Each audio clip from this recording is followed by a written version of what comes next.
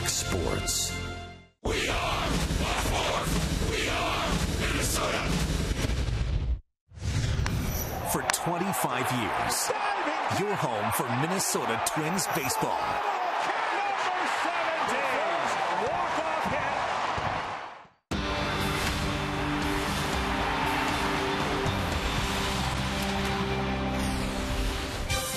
Another beautiful night for baseball in downtown Minneapolis, where fans are hoping to witness more late-game heroics from the Twins and their six-time All-Star tonight. Twins beat the Indians last night with a double dose of Mauer power behind the plate, where he completed a strikeout, throw-out double play, and beside it, where Jolton Joe delivered a game-winning hit in the eighth as the Twins rallied for a 3-2 win. And on top of all of that, Tim Laudner, Joe did a pretty good job of dealing and directing Twins pitchers. What impressed you the most with that performance? Well, I love the fact that Joe was very engaged last night with his pitching staff. He was right in there with these guys. One of the most challenging things about catching is convincing your pitchers that their stuff is good enough to get major league hitters out. And the trick is if you can get them to convince themselves, well, now you really got something. And Joe did a heck of a job last night with Mike Pelfrey. I thought he did a great job with Jared Burton. He always does great with Glenn Perkins coming in late in the game. So he did a really, really nice job of being engaged with his pitching staff last night. Twins put themselves in position to win last night with some phenomenal fielding. Dick Bramer and Tom Kelly discuss how Gardy's guys got the job done with defense next. Game 2, Twins and Tribe from Target Field.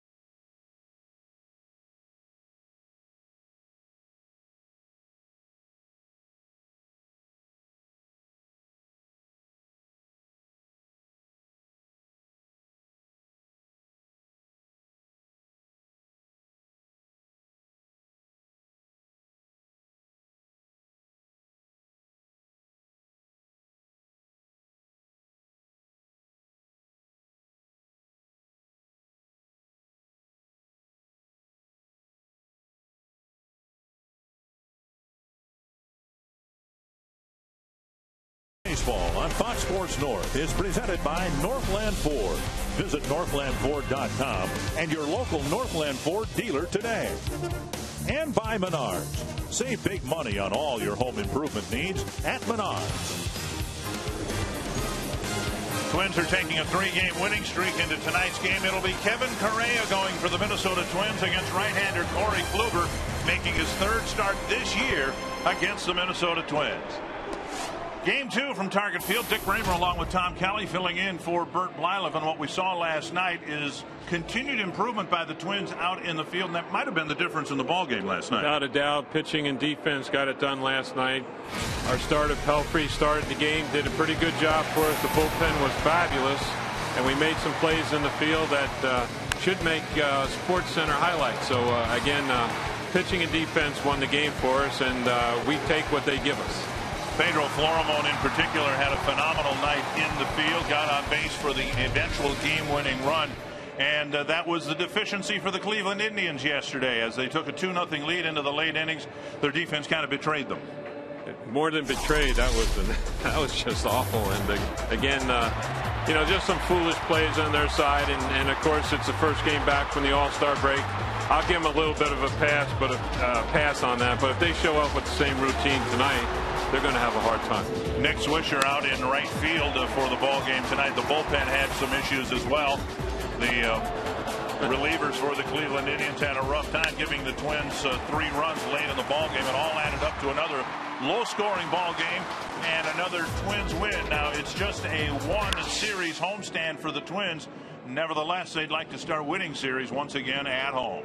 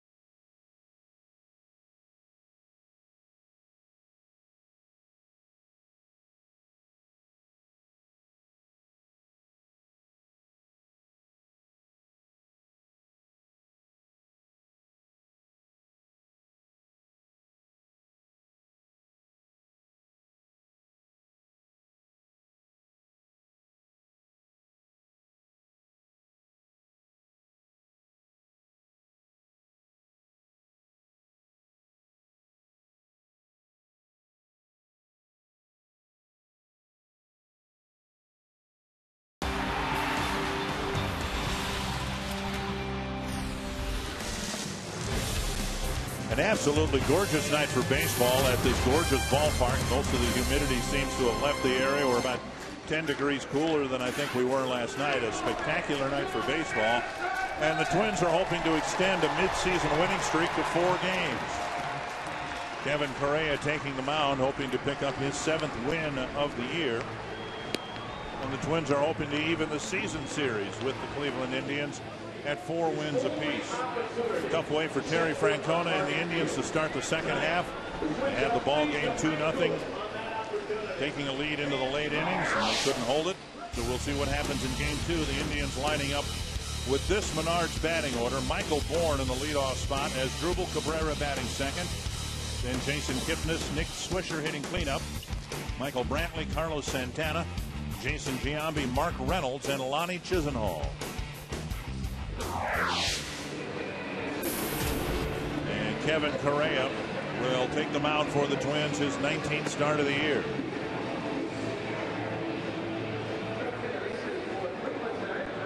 Correa, with his first 15 starts, averaged just 1 walk per start. But now control, for whatever reason, Tom, has kind of been an issue for him. He's issued 11 walks in his last 3 starts. Yeah, that's not a good number. We need to change that and fix that again. Get back to where we were when we started the season and into the first month. He was just outstanding. He was our bread and butter out there, without a doubt. And again, he got off to such a good start. Maybe we, got a little bit spoiled, but still, too many walks. Got to clean that up. Michael Bourne is Drupal Cabrera and Jason Kipnis for the Indians, and there's a bell-tie strike. Good fastball to start the game. Bourne's been taking a lot of pitches, Dick, as he did yesterday, and he took that one right down the middle.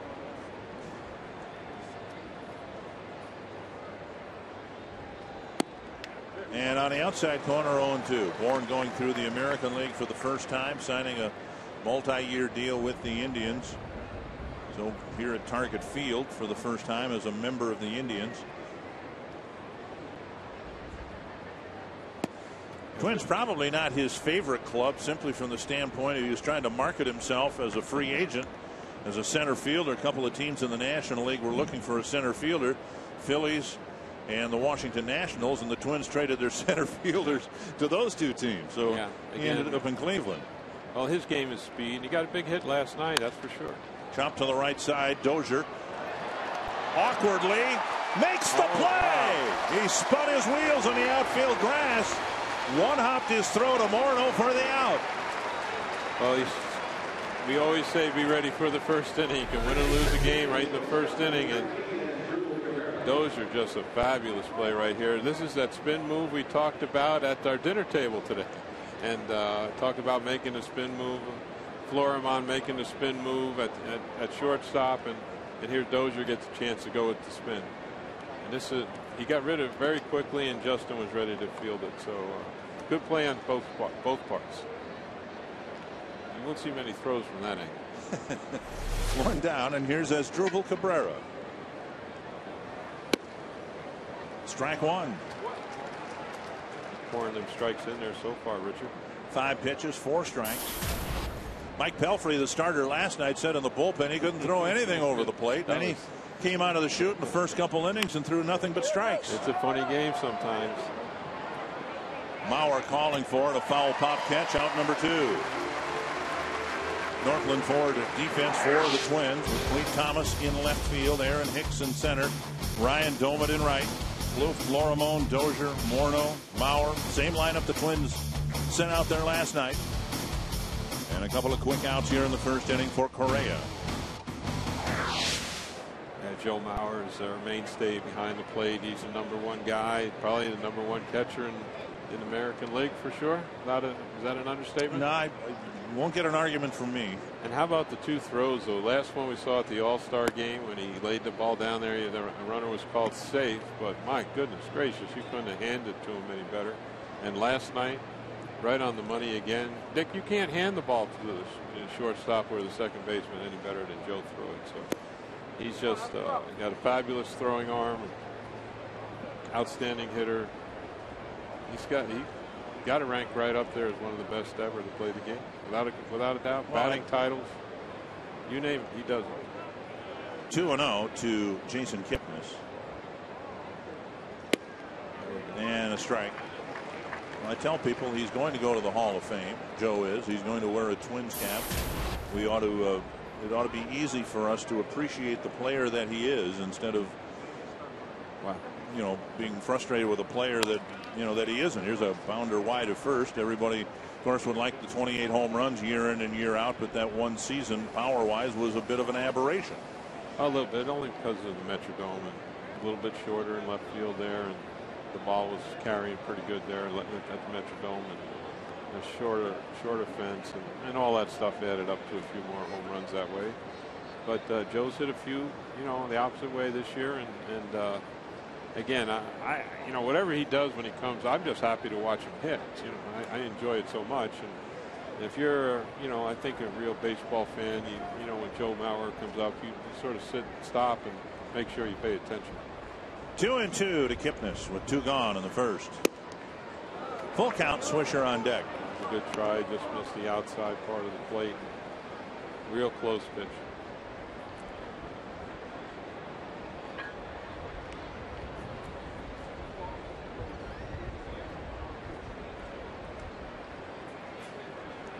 Popped up, took a little off, got a little fly ball to left. Thomas coming in, still coming in, and makes the catch. A little bit of wind coming in from left field, and it nearly brought that ball back to the infield.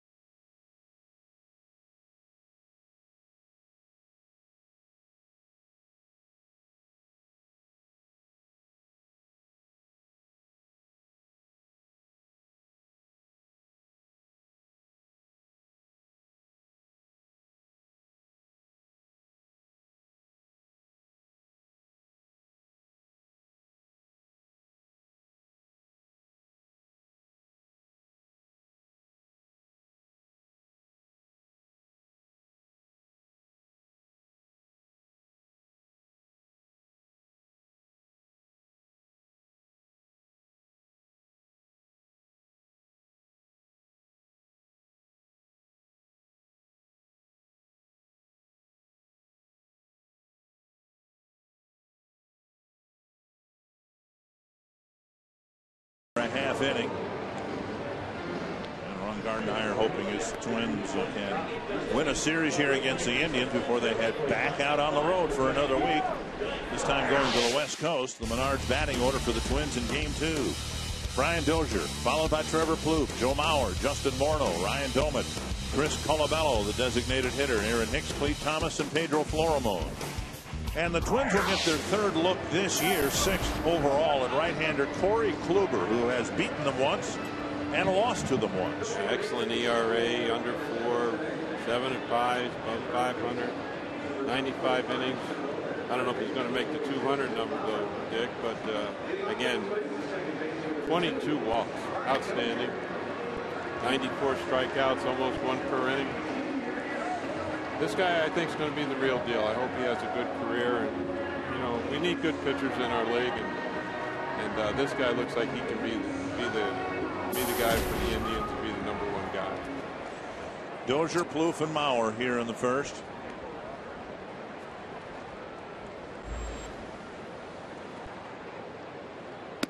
Up and in, ball 1. I don't want to sound like I'm making excuses for the hitters or anything, but we thought yesterday would be a tough day after the break, and right now that sun is beating on that green wall back there, so the pitcher's in a little bit of shade, so it might be a little tough here for a little bit till the shade, you know, the center field gets surrounded by the shade, and it'll be a little easier to see the baseball. Swisher with a catch. Dozier's fly ball, 1 down. Here's the Northland Ford defense for the Indians. Brantley, Bourne, and Swisher in the outfield. Chisenhall, Cabrera, Kipnis, Reynolds added to the infield mix at first base, and Carlos Santana behind the plate. When Kluber faced the Twins in early May in Cleveland, Trevor Plouffe hit a 2-run home run. Twins ended up beating Kluber and the Indians that day. Plouffe has actually hit 2 home runs against Kluber in their handful of matchups. Well, he throws strikes, Dick. He doesn't walk people. He usually throws it over the plate. And occasionally those fellows are going to, you know, misplace one every once in a while, and somebody's going to get a good swing at one. But you know, those things are sort of fine when there's nobody on base. You know, Bert will tell you that. And again, when you get the men on base and the 3-run bomb goes, well, it's a little bit different story. But this fellow, to me, he's got a nice breaking ball. He's got a little bit of a slider pitch he can throw. He's got a nice changeup. So he's got all 4 pitches, and And for me, his control is very, very good. So I don't know. I don't want to sound like I'm falling in love with the guy, but he's pretty good. 1-2 to Plouffe. Oh, and a called third strike. Clipping the corner, 2 down. And that'll bring up Joe Mauer. It's a nice pitch here. This one is, I don't want to say it's on the outside corner, but it's real. You know, Trevor's got to get a swing at that one. Try to foul it off. Do the best you can with it. It's one of our pet peeves. We really don't like to see guys with the bat on the shoulder and just walk back to the dugout. We harp on our minor leaguers about that. And be competitive. Make each at bat count. They're precious few. So. And you don't know how long they're going to last for you. So again, when you get an opportunity, you have to make the most of it. Don't give the at bats away. When Mauer faced Kluber in Cleveland in June, he hit a first inning home run, caught up with a fastball and smoked it to right field. Swing and a miss, 0-2. Dick, is that his little bit of the off-speed pitch right there? About 86. Yeah.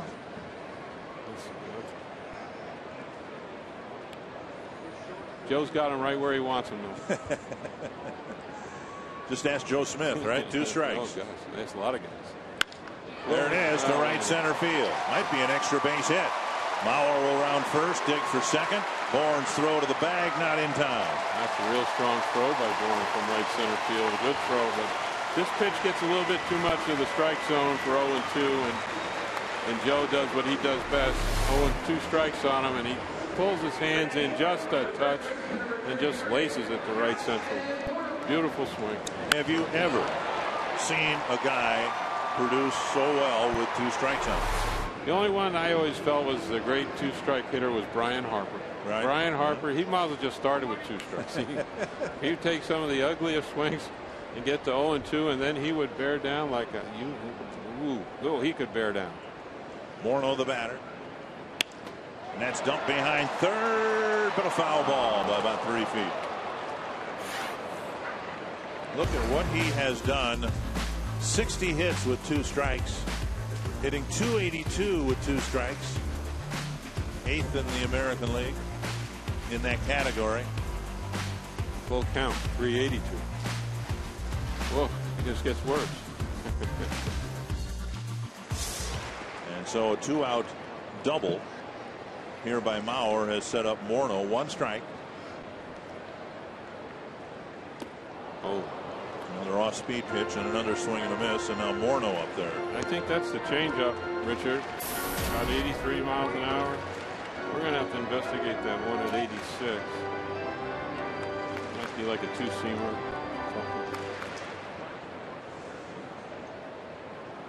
No, I don't. 0-2. 1-2.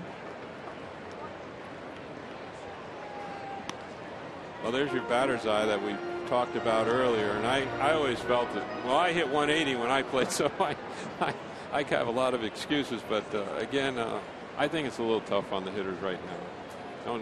Don't ask Joe about that.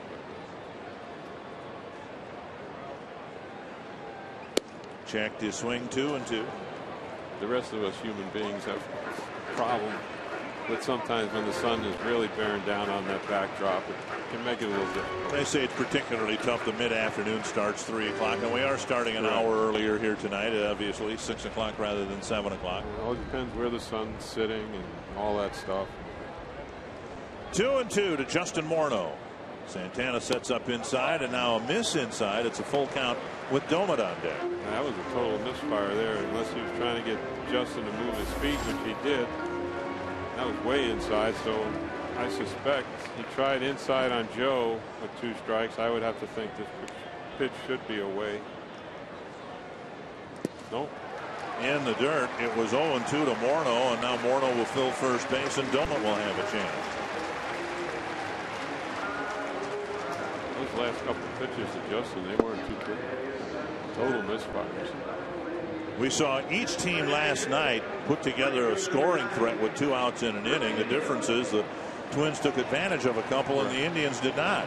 Yeah, well, the Indians sure gave us some opportunities and presented themselves, and I guess got 3 hits in the 8th inning. We had 3 hits the whole game, so We doubled our output there in a matter of minutes.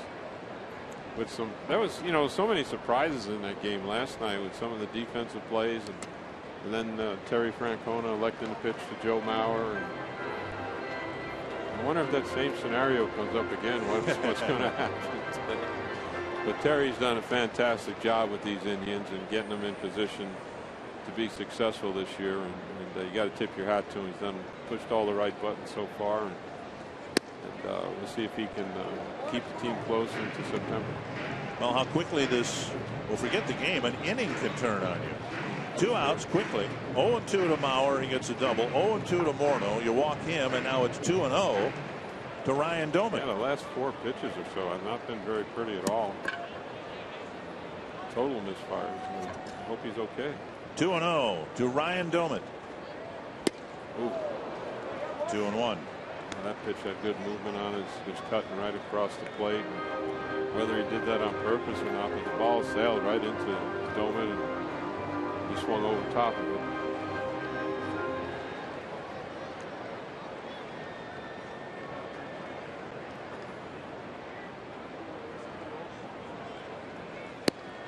Over the inside corner, 2-2. Doman figures to see a lot of time in the outfield now with the Twins demoting Chris Parmelee, who had played most of the time in right, and also Oswaldo Arcia. We're going to have to wait and see what happens when the big guy gets back. Willingham comes back, and of course that'll probably be at least a couple more weeks. But again, Ryan's done such a terrific job. Somebody's going to have to take a seat. Talked to Josh Willingham a bit last night. He's hoping to rejoin the team toward the end of this month, early in August perhaps. 2-2 to Ryan Doman. Twins in position to draw first blood here in the first inning, thanks to a Mauer double and a Morneau walk.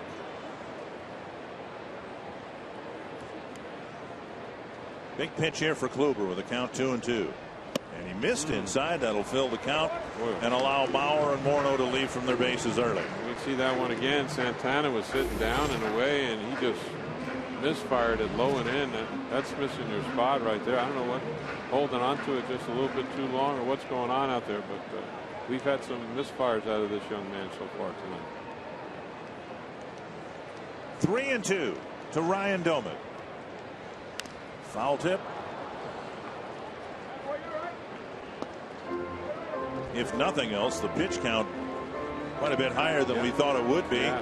He got a couple of quick outs with Dozier and Plouffe gone on what, 6 pitches? Yeah. Something like that. Now it's up to 22. Morneau got to 3-2 or 3-2 again.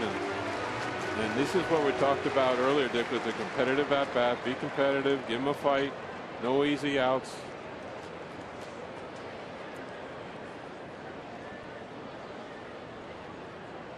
Got him. Tailing fastball up and away. And the Twins strand a couple in the first.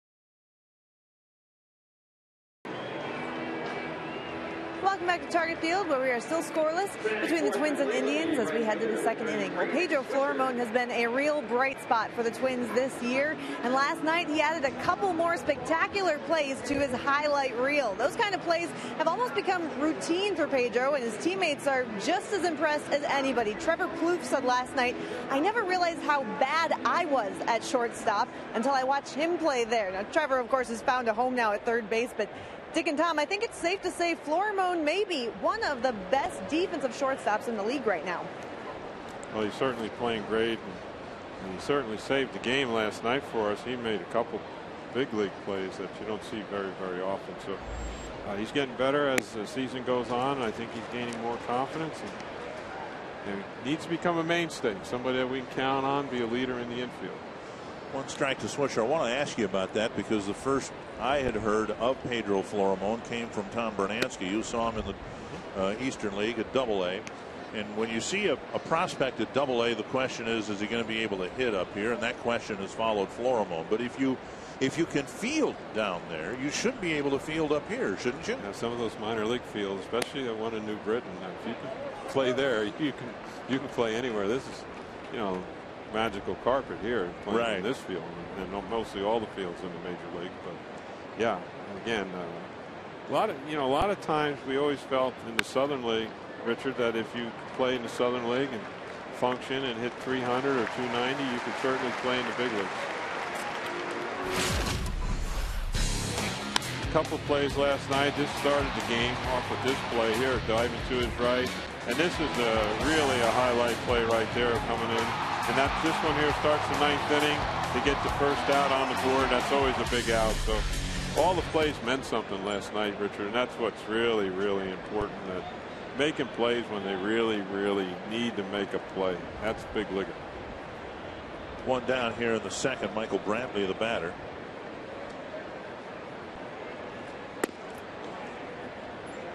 And ball one. The Twins acquired Florimon off of waivers from the Orioles in early December of 2011. And a few weeks after that, Tom Bernansky is one of the instructors at the Twins fantasy camp. And I knew that Tom was a hitting instructor at the Double-A level. So I asked him about Florimon, and he said at that time he thought Florimon could be the starting shortstop for the Twins in 2012.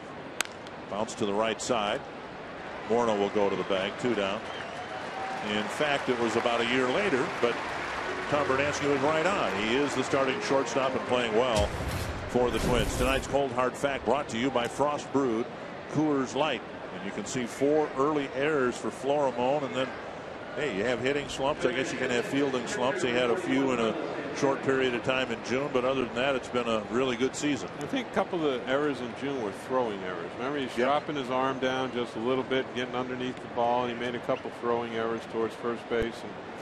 And I know 2 for sure were throwing errors, but yeah, I was trying to give him a little bit of an excuse in the cold weather in April, and that was the big attributor to the errors. But I'm sure sometimes players, if they're not used to the cold weather, especially if they haven't played in it much in the minor leagues, it can be a little difficult.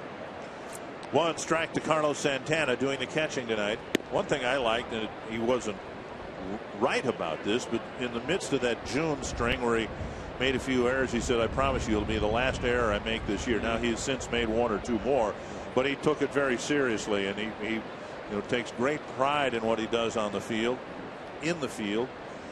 And there's a lot of history in for the Latin American player to do well, and they got a tradition of shortstops and Concepciones, and these kind of people are just outstanding Ozzie Guillen types, guys that and I think they take it really personal, especially at that position. 1 and 2 to Carlos Santana, and you should.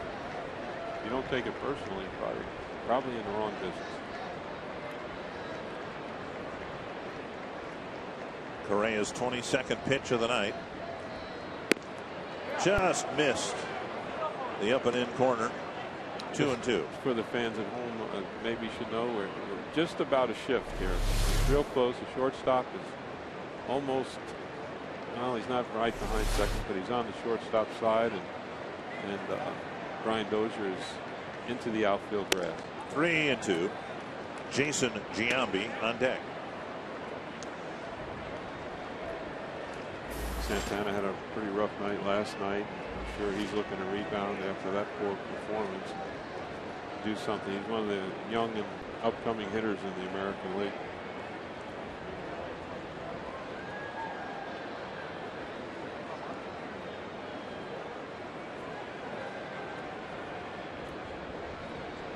Full count. Tapped up the line, foul. Still looks like he's in the pull mode, though, just like last night was pull, pull, pull. And tonight, so far, it looks like that pitch is right on the outside corner, and he was trying to hook it. And appropriately, that's why we probably have the shift on.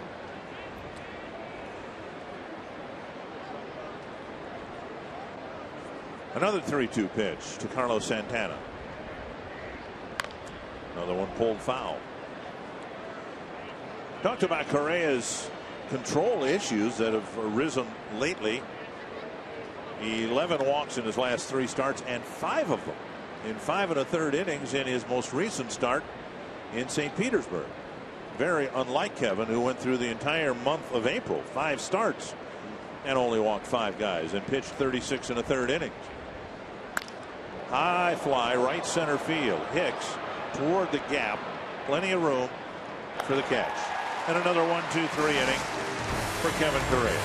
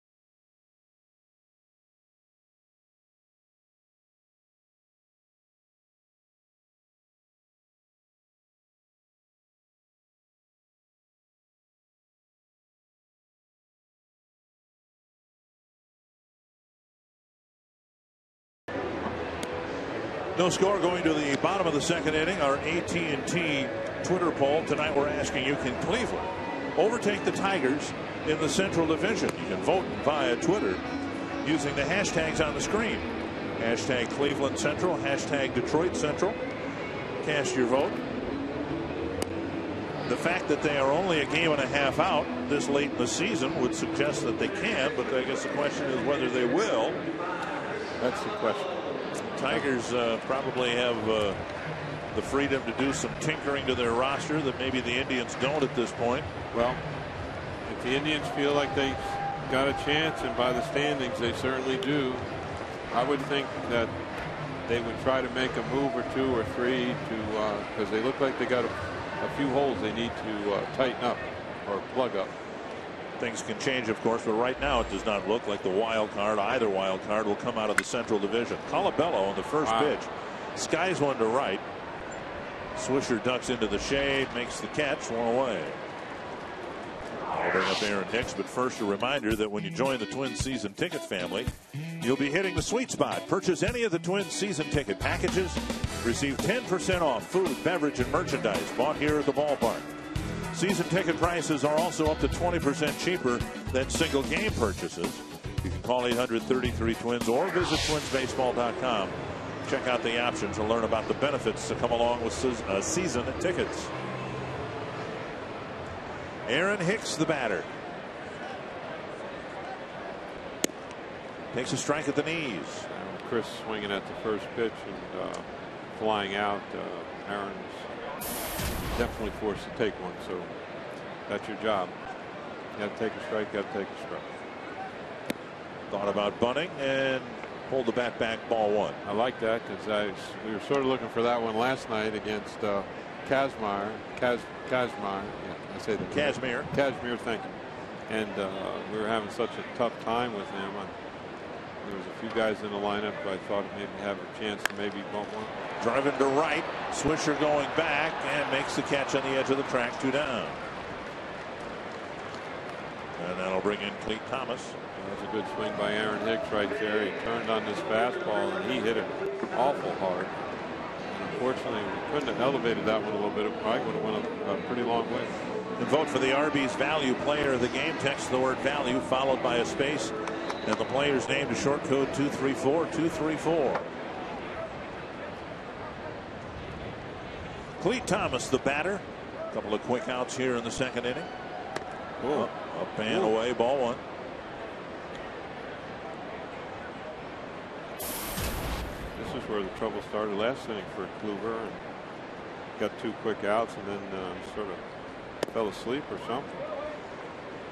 Yeah, these 2 pitches weren't very close either, Richard. He's 2-0 again. 30th pitch, 17 strikes so far for Kluber. 3-0, Florimone on deck. In the minor leagues, when we would watch a game and get 2 outs real quick, and then for some reason, sometimes the minor league pitcher, he falls asleep a little bit, and then it becomes the minor league walk. There you go. Thomas will reach on 4 pitches, and Florimone will come to the plate.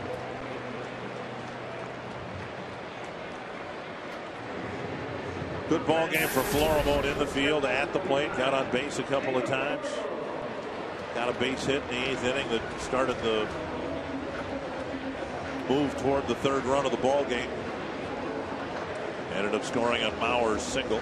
Clete Thomas is a threat to steal, and I'll throw the clock on him, Richard. See just where we're at here with this Kluber guy and see if we can get in position to maybe steal a base. Opponents are 5 of 7 with him on the mound in terms of stealing. Big leg kick and ball 1. Got 119 on that one. That's not too bad. Maybe on the breaking ball, be a little bit slower to home. Maybe you have to guess for the breaking ball and then take your opportunity. 1-0 to Florimone. 2-0, 6 straight. Yeah. And it's the second time already in this ball game where Kluber has thrown 6 straight out of the strike zone. The catcher's getting out there to get after him a little bit, and I don't blame him. So, pretty quick, 1-2, 2 outs, and then whatever happens to pitchers, I've never figured it out. So I'm sure he's trying to throw it over the plate. It's just not working out. Now is not a time to steal. He's thrown 6 straight balls. Let's not maybe do him a favor by getting thrown out in this situation. So you can see Clete. He'll probably be staying right there where he's at. And it looks like Florimone's in the take mode the way he took the last pitch.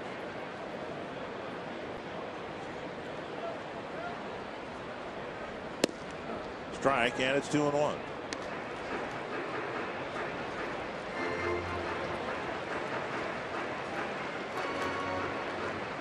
Twins put together a threat with 2 outs in the first. Mauer doubled, Morneau walked. I would have to think this will be another fastball, so it's probably not a pitch to be running on. 2-2. 1-2-4 to home. Opportunity here for a breaking ball, but it's one of these decisions that you have to make as a manager, whether you want your 9th place hitter just to maybe take his at bat and then start the next inning with if he does make an out, start the next inning with your leadoff hitter and go from there. Thomas goes, and the pitch chopped foul at the plate. Gardy's trying to stay aggressive and get the runners in motion at the appropriate times. Trying to make something happen. He has a lot of confidence in Florimon. He's going to get the bat to the ball. All good stuff.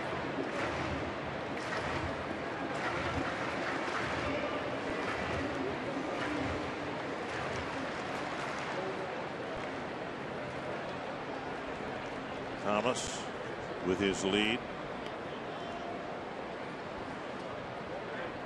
Has not stolen yet successfully in 3 tries. Santana had some issues behind the plate that his backup catcher Yan Gomes does not have. It's night and day. Those two. Thomas does not go, and it's wide 3-2, and I'll bet he'll be going on this one. If he doesn't, we need to replace Cleat Thomas.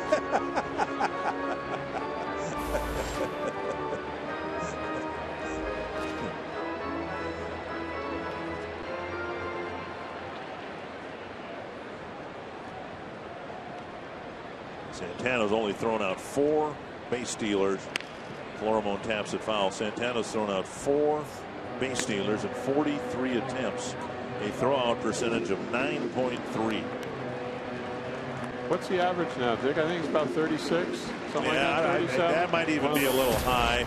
It's 36. Yeah. Okay.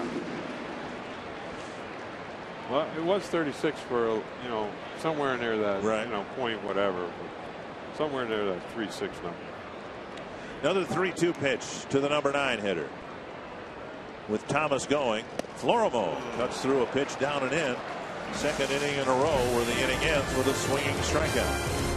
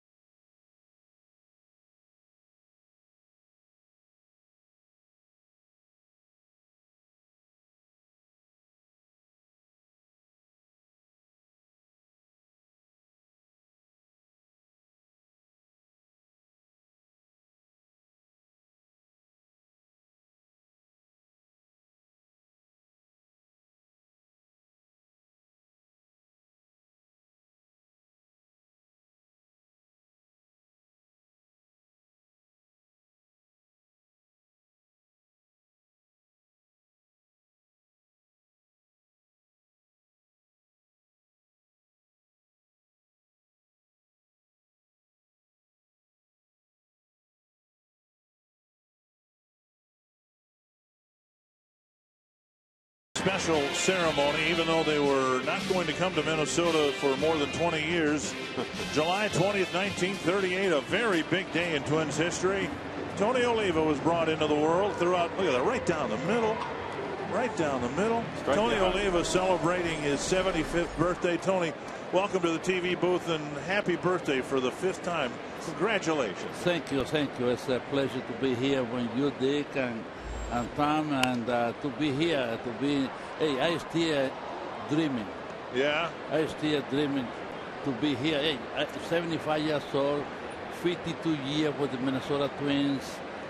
When I expect maybe to be here only 6 months or less, and 52 years later, I still here.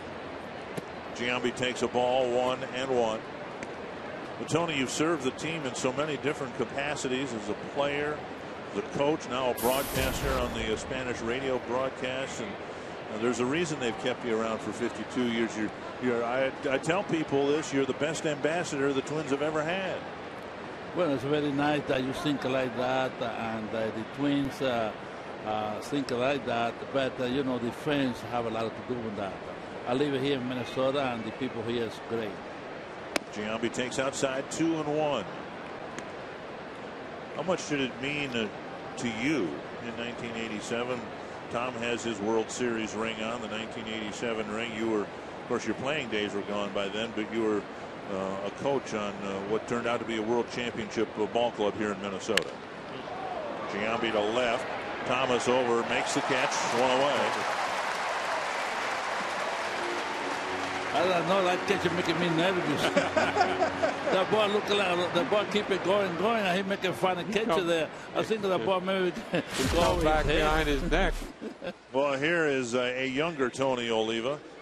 Spent his entire playing career with the Twins.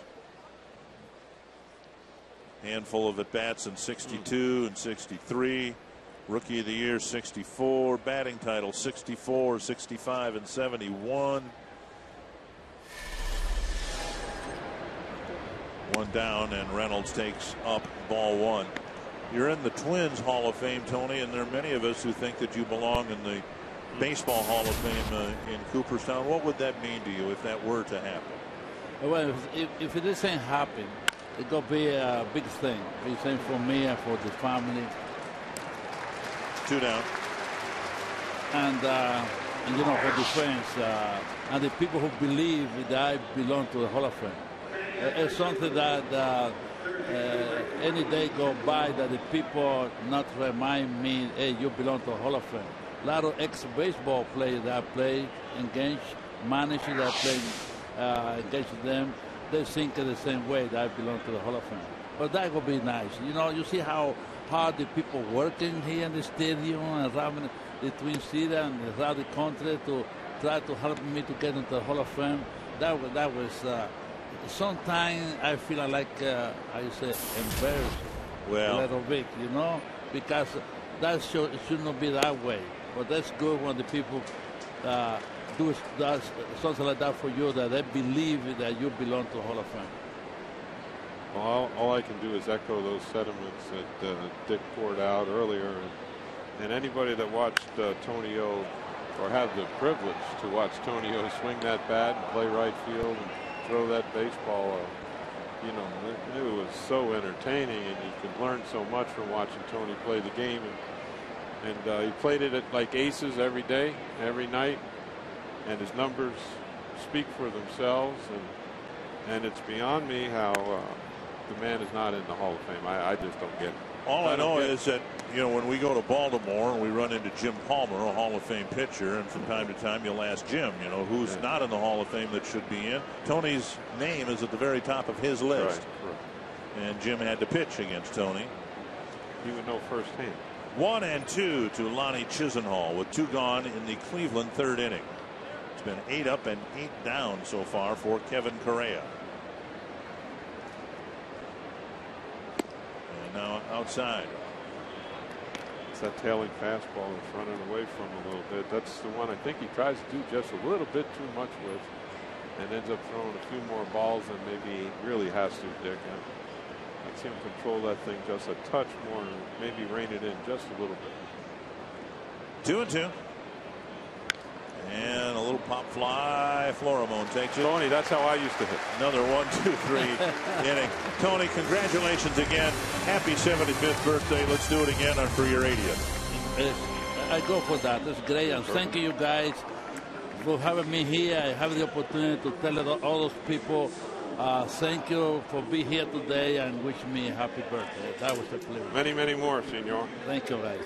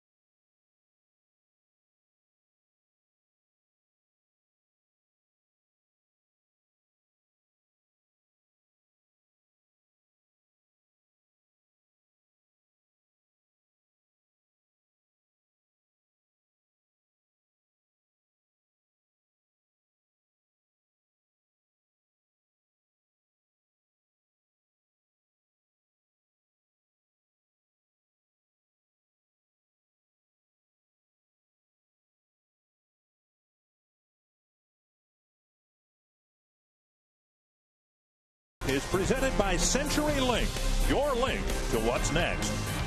By Grand Casino, the best stories start here.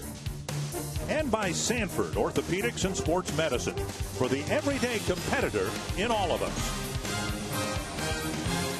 It's great to have Twins Hall of Famer Tony Oliva with us at the top of this inning. The Texas Rangers tonight eventually are going to induct Ivan Rodriguez into their Hall of Fame. They're in a rain delay right now down in Arlington, Texas. An interesting situation there, Tom. Ivan Rodriguez will be inducted. They offered the same opportunity to Juan Gonzalez, but he declined their invitation to enter their Hall of Fame. They don't have to worry about it anymore. That's one of those things you should only be asked to do once, right? Quite an honor to be inducted into an organization's Hall of Fame, whatever it may be. And I'm sure the honor you're getting this year, Dick, I'm sure you appreciate. Yes, very much so. You know, to say no, I guess he's got his reasons, so they won't have to worry about it anymore. 1-1 to Dozier, and he takes a strike on the outside corner. I think you call that turning the page. Yeah. Okay. Turn the page. Not the only rain delay tonight, by the way. They've got one going right now in Anaheim. That doesn't happen very often. No. That's got to be the last guess. Dozier lifts it foul over into the seats. But Tony O, Dick, you read off all his stats. No, you read half of his stats, right, maybe. Right. And the accomplishments, and you talked about being an ambassador for the game of baseball, especially in the upper Midwest. It's got to be Tony O written all over. 1-2 to Dozier. I feel qualified to make that statement because I've been matched up with Tony so often in the Caravan, and there probably isn't a Caravan stop anywhere in the 5-state area that Tony and I haven't been to over the years, and he is just so universally embraced by Twins fans wherever we go. Pulled foul, still 2-2. Well, the Twins have made Kluber work. They have not been able to get a leadoff man on, or for that matter, a guy on with one out. He's been tough that way. But he's thrown 45 pitches, and he's still looking for his 7th out. 2-2. Popped up, should be out number 7. We're going to fight over it. Cabrera comes in, 1 away. The Indians rotation pitching the 4th fewest innings in the American League. You look at guys like Justin Masterson, who's done a nice job. Twins will face him tomorrow. Ubaldo Jimenez has shown some flashes of kind of a little better last time. Right. But it's still an issue that Terry Francona and the Indians are sorting through. There are some that are linking the Indians in trade discussions with the Cubs for Matt Garza. It seems apparent that Garza is not going to be pitching for the Northsiders in Chicago much longer. Fouled back, 1 strike. Yeah, he's a commodity, that's for sure. Somebody's going to take a chance on him. He's had a few injuries the past year or two, and they're definitely going to be rolling some dice with this guy. That's why it's hard to really give up too much, especially when you look at the history of a player and he's got some injuries. And get a little gun shy and just about pulling that trigger, and you're going to trade, you know, a couple prospects or two, and you're not real sure what you're getting. So it's you know, a general manager's nightmare. He's got to do something, and he doesn't want to really do the wrong thing or overpay, but you know, sometimes you got to take a chance. 2 strikes to Plouffe. Was called out on strikes his first time up.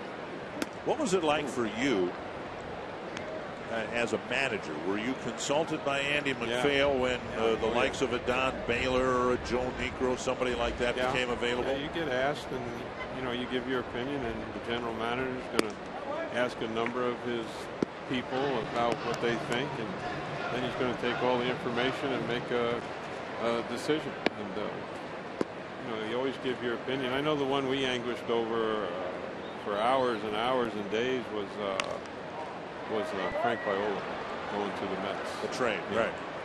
That was really a hard one for Andy. He must have called me every other hour. I mean, he was calling me. Well, you know, Andy, do what you think is right. You know, I grew up with Frank Viola. I didn't want him to go. You know, I had him his first day in professional ball. Blue strikes out swinging, 2 down. Well, that's a big breaking ball right there from Kluber. And really fooled Trevor a little bit with that one.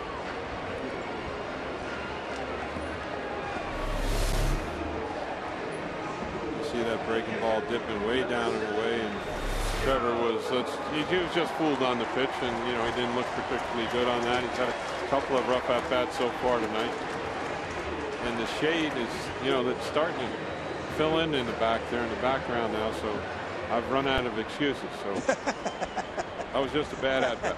That's all. Move along to the next one. Here's Mauer, and he takes up high, ball 1. Mauer cracked a double to right center field with 2 outs in the first. Was left there. But 1 hit, Mauer's double, and a pair of 2-out walks. I don't know why they just don't put 2 strikes on the board, and we'll go from there. In an effort to speed up the game? Sure. There you go. Wow, he didn't like that one either. 2-0. We talked a little bit about this last night regarding Mauer. There have been challenges to his throwing as the American League's best catcher. I left out Alex Avila of Detroit. He had a good year a couple of years ago at the plate. Some people thought, well, all right, he's an up-and-comer and all that, but now Avila's had some injuries. He's fallen back.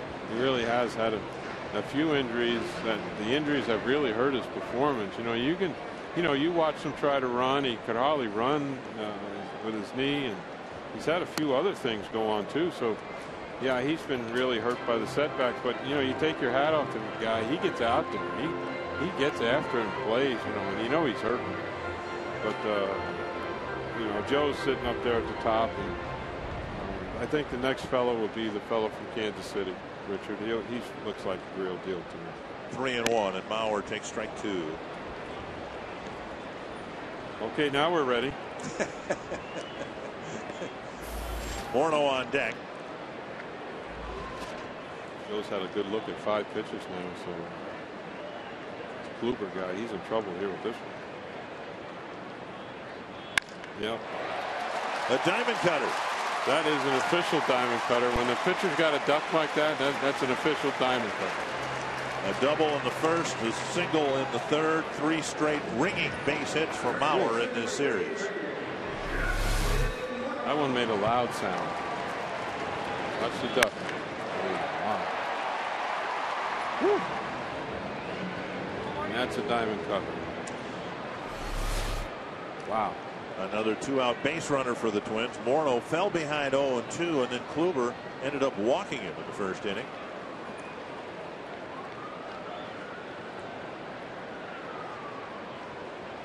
Mentioned that Kluber's had 2 prior starts against the Twins. They beat him in early May in Cleveland, and then the other game that he pitched against the Twins was that game on a Saturday.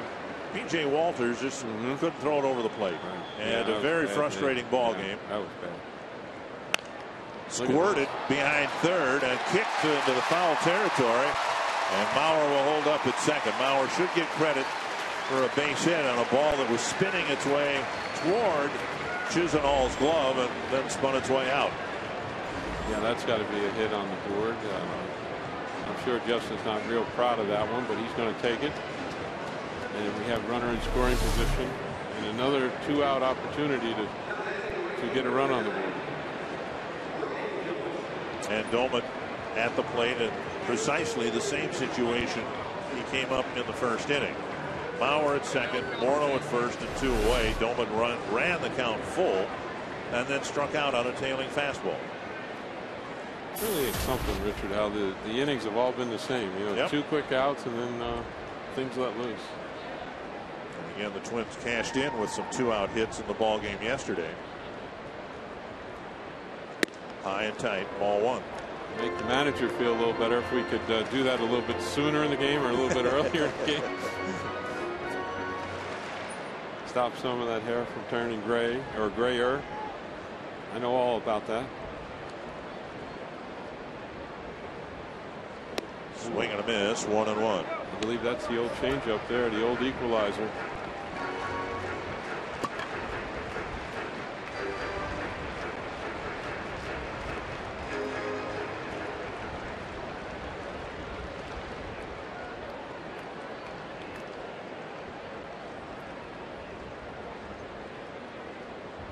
Tailing outside. 2-1.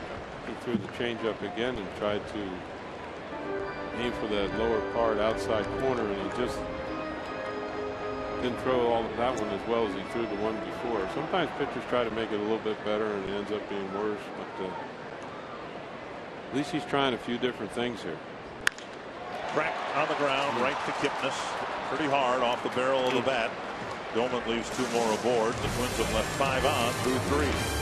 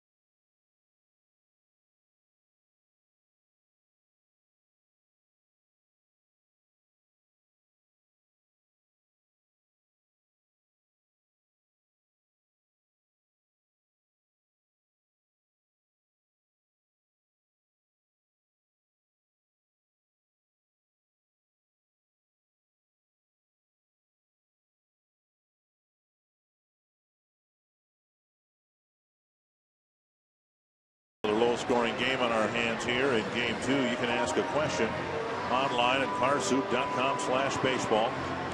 Tonight's question comes from Sonia in St. Paul, wondering if Tom Kelly, how did you handle dealing with trade speculation as a manager? You got a guy in your roster, maybe even a key guy in your roster. Yeah, we had Aggie, and, like Frank Viola. That was difficult. It's never fun time. I've always tried to say that we handle the business of the game of baseball in the winter time and play baseball in the summer. But in July, for this trade deadline and the waiver thing, and it gets a little. If your team is in that position, where you have to trade a few people, and it becomes very difficult. It's difficult for everybody, especially the player, utmost the player, but. As managers and coaches, we grow up with some of these players. Like I had Frank Viola from day one of his pro career, and that was really hard for me to let Frankie go. But I understand the business of the game, and the general manager's got to do what he's got to do. So, but that being said, it's certainly harder for the player unless he wants to get out, and then it's a different story. But for the most part. The dealings I have, most of them all want to stay, and because Minnesota is such a great place to play baseball, so I think it was harder to leave Minnesota for a lot of the players, and I think their families all liked it here and enjoyed it here. They're all treated very, very well and still are. So for the most part, it's really tough on the players, and but. As a safe house, so to say, when you get to the ballpark and start playing, you sort of forget about all them other things, and the baseball end of it takes over again. But as soon as the game's over, some of these thoughts start creeping into your head again, and so that becomes difficult that way. But I think when the game started, most people could, turn that end of it off and turn on the baseball. It was 0-2. Now it's 3-2, and Bourne frustrated. He might have swung a ball 4. When a trade was executed in the middle of the season, what role did you play in terms of informing the player? Usually the general manager would make the call to the player and tell him that's sort of his job. in my mind, and Andy did it, Terry did it.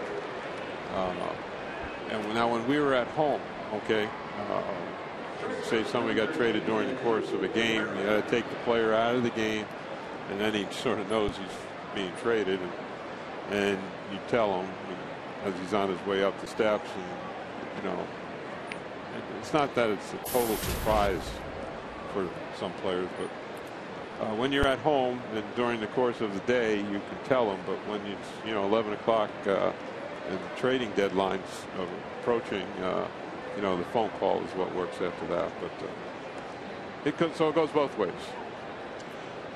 Bourne drawing a walk, first base runner for the Indians. Cabrera the batter, and up high, and now Correa having a tough time throwing strikes. Well, one case that comes to mind is Rick Aguilera, who was down in the bullpen, and he was traded before he came into the game. I want to say 7th, 8th inning, something like that. He had to call him in from the bullpen at the Metrodome. That was bad. That's exactly what happened, and I had to tell him. And I know I made that really short because I was sort of upset because he's done so much for the Twins and our history of Twins baseball. And that was hard for me. And I remember just telling, he knew, he didn't need me to say anything. He knew, and so we got that one out of the way as quick as we could because that one hurt a little bit. 1-1 the count to Asdrubal Cabrera. Correa pitching from the stretch for the first time. Cabrera fouled out to Mauer, his first time up.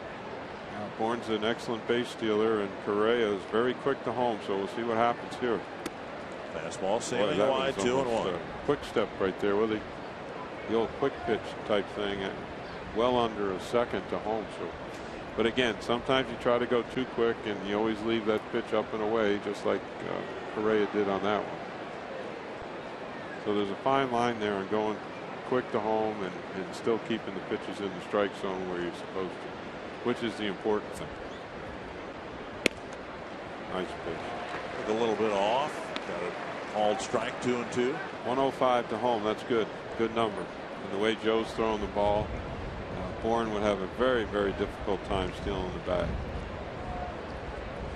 Principally Mauer, but also Domet, Herman. Done a great job controlling the running game. They've allowed 34 steals, but there have been 21 throwouts. High fly, right center field. Hicks in the gap. He's going to tag. And the right fielder Domet with the catch and a 2-hop throw to the bag. There it is. Good play. Good player by right fielder Domet. Not that Hicks, he couldn't have got around, and so he would have to turn his body a little bit to get in the proper throwing position. And it was a little bit easier for the right fielder to take that ball and plant his left foot and throw. So it's good play by Ryan, and you see Hicksy trying to get in position, and Ryan is sort of going that way, so it makes it a little bit easier for him. But again, either guy could have made the play and done a good job with it, and they both were in position to do it. Jason Kipnis, the batter, up and away, ball 1. And Correa's strike percentage has fallen off considerably here in the 4th inning. 51 pitches, 29 strikes. Still has not given up a hit.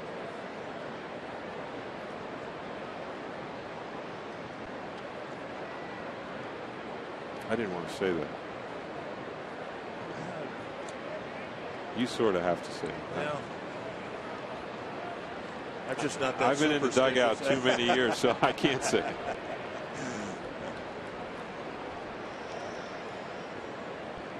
Long hold and a step off. Now, all these things are called, or these signs are given from Terry Steinbach in the dugout, our bench coach. He handles the running game for the Twins, and he gives signals to Joe Mauer, and Joe relays them to our pitchers. That's called the hold, the last one. This is a slide step. 2-0. Sometimes he's a little too quick with the slide step, because you've seen most of the time, Dick, how he's leaving the pitches are up in the zone instead of down. So sometimes when they go too fast, they just have a tendency, their arm does not catch up and able to get the pitch down in the strike zone. So arm drags behind a little bit. There we go. to left field. First Cleveland hit. Thomas hesitates and fires a one-hop throw to Plouffe. That's why I didn't say. Boom. So that one's on me. First and second, one down. And that'll bring up Swisher. You can set your compass due north Thursdays on Fox Sports North. Thursday nights, join host Bill Shirk and Laura Schara as they take a look at the stories and adventures of outdoor enthusiasts in the upper Midwest. Due North Outdoors, Thursdays at 6:30, only on Fox Sports North. Well, the Indians have a threat now. First and second, one down. Nick Swisher at the plate. You know, sometimes when you're watching a baseball game and a team has a chance to score and they don't score, and the other team for some reason gains a little momentum off of that, and here are the Indians right now. Kind of saw that play out in the ball game last night. The Indians had chances to add to a 2-0 lead. They never really got it done, and then before he knew it, the game was tied. Then the next chance. Yep, absolutely right. 1-0 to Swisher. 3 strikeouts in the game last night. Hit a ground ball to second his first time up tonight. Now Kipnis did a nice job of lacing that ball to left field. The pitch was out away from him a touch, and he didn't try to pull it. He didn't try to do too much with it. He just go ahead and laced it on over there to left field. That was really a nice swing. I guess that's why he's an all-star player, hitting over 300. Ooh, a half swing and a foul. 1-1. Head in the count. Swisher, his first time I think he's been ahead of the count in 2 days, and that wasn't he got lucky. He fouled it off.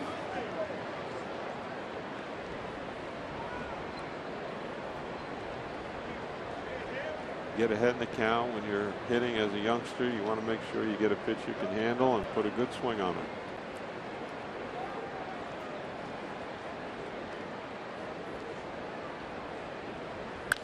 Fouled away, 1-2.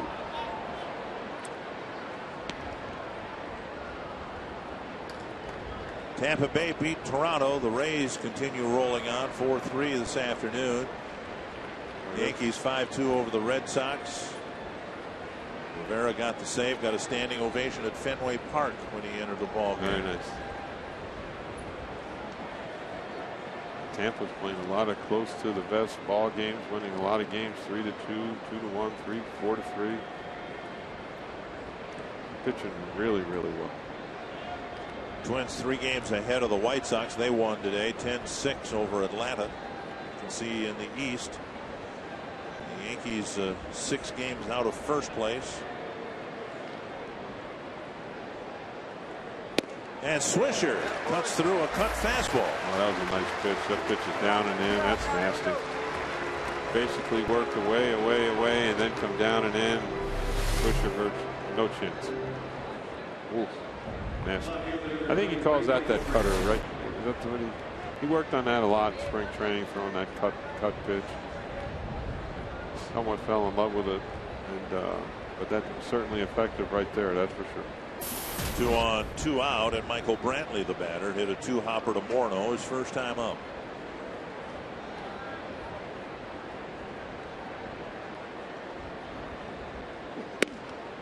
Half swing, a called strike. Brantley looks back. He didn't think he offered at it. Thought the pitch was inside, but Gary Darling said otherwise. I wonder if he called it over the plate or that he swung. I'm not sure. Well, Fox Strike says it caught the corner. That's a strike. Been a big believer of Fox Strikes. Yeah.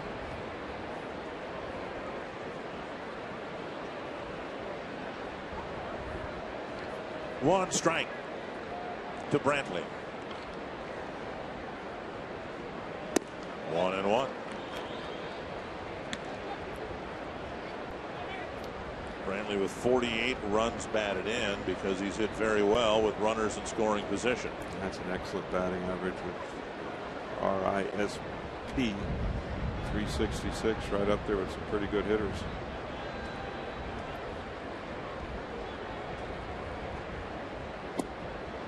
Just off the plate. 2-1.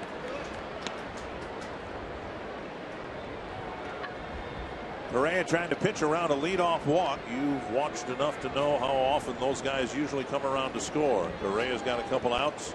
If he can get Brantley, he can strand a couple of runners here in the Cleveland 4th inning. I think he's trying to save that cutter for 2 strikes, but May have to pull it out of the hat here. Yep, there it was.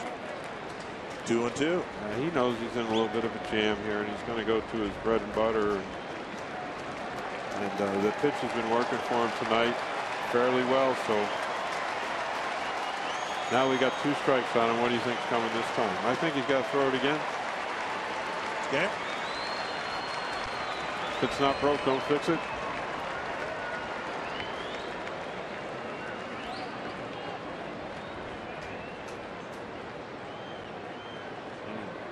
If you throw it, an argument. Here we go.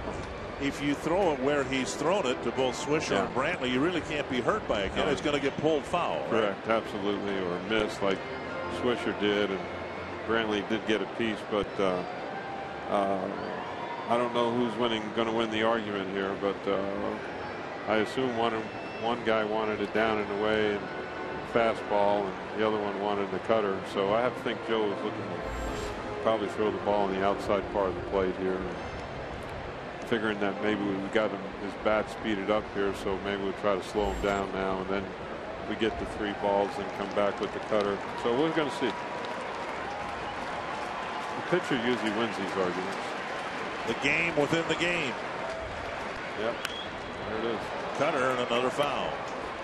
Joe went out and probably gave him his peace of mind, what he thought, but the bottom line, it's Kevin's game. And, he's pitching well. He's doing a good job. So he feels like he wants to throw the cutter. He's going to throw the cutter.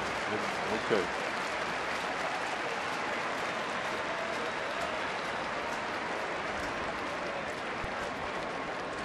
Another 2-2 pitch. Another cutter in off the plate. That's a full count. Now what do you do? That's 4 in a row, correct? So he likes it. That's for sure. Timmy Loudner talked about this today a little bit in our little get together about throwing a lot of cutters and maybe if you make sure, like you pointed out, Richard, to get that ball inside, get it in there. So the worst thing that can happen is foul ball. Don't leave it over the plate. To left, tracked by Thomas. Inning over. A long inning and a long battle with Brantley, but Correa 1 out.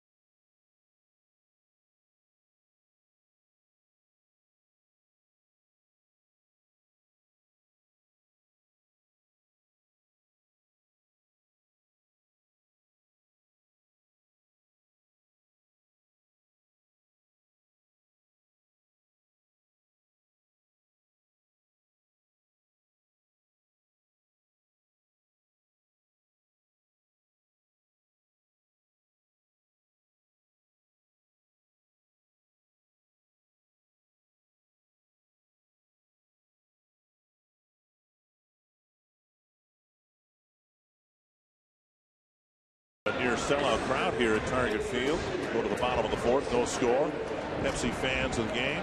Last swing before the ring, looking at bachelorette party here, and there are Pepsi fans of the game. No score. The Indians just had a chance to score in the 4th inning. Couldn't get it done. The Twins have had chances in each of the first 3 innings, but still nothing on the board. Runs are hard to come by, and I don't have any more excuses, so it's up to the hitters. They're on their own now. Suns tucked behind the clouds. Nothing. I got nothing. Okay, all right. Chris Colabello, Aaron Hicks, and Clete Thomas to face Kluber in the fourth. Now, we haven't seen Colabello really make solid contact yet, but we have seen him swing, and I've been trying to think about who his swing reminds me of, and it finally occurred to me, and I want to throw a name out at you, somebody you managed against. Yes, sir. Steve Balboni. Oh, Big Steve. Wow. Yeah. Yeah, a little bit long, a little loop. Yeah. Not bad. Now, Balboni was a he could hit him a long way. Tremendous power hitter for principally for the Royals. 1-0 to Colabello. And a strike on the outside corner. I mentioned that name to Ron Gardenhire today, and he threw out a name with more close ties to the Twins. That was Matthew LeCroy. There you go. Pretty good. Tap foul, 1-2. So the breaking ball, the pitch before, down and away, and now come back with the fastball in. And we talked yesterday about Chris being a little bit of a diver and a lot of arm and hand action in there, and he's got a lot of movement going on, and he's diving. A little susceptible at times, just running these fastballs in on him. Toward the hole, backhanded by Cabrera. Played that one much better than he did the one last night. That's one down, and that'll bring up Hicks.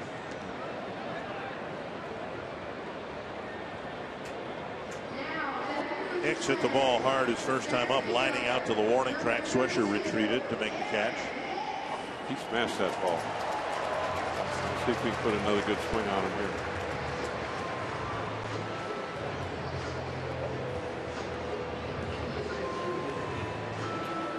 Hicks had a 4-hit game just prior to the All-Star break in St. Petersburg. Got the average over 200, but now it's dipped back below 200.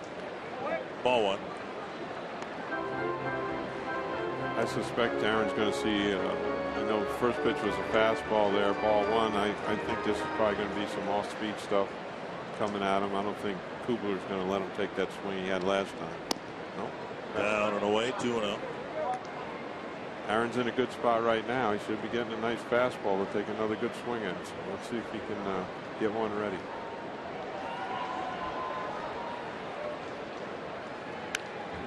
Swing and a foul straight back. He got the 2-0 fastball, and the pitch was a real good pitch. It was right on the outside part of the plate. And Aaron, he tried to turn on it, just was able to foul it off. It was a real good pitch by Kubler. Showed bunt. Took ball 3.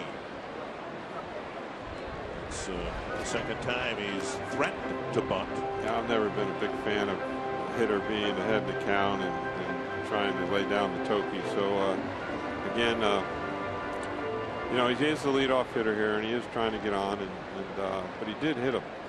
Blasted the ball so hard last time. I'd sure like to let him swing again. You know, or should be thinking about swinging again. Only because he hit the ball so well the first time up. Full count with one away in the fourth. Clete Thomas will hit next.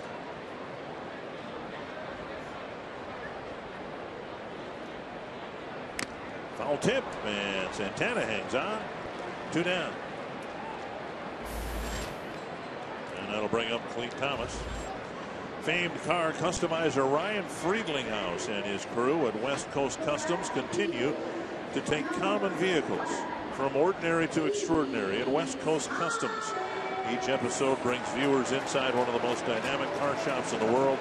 A new episode coming up tomorrow. Clete Thomas drew a walk on 4 pitches his first time up.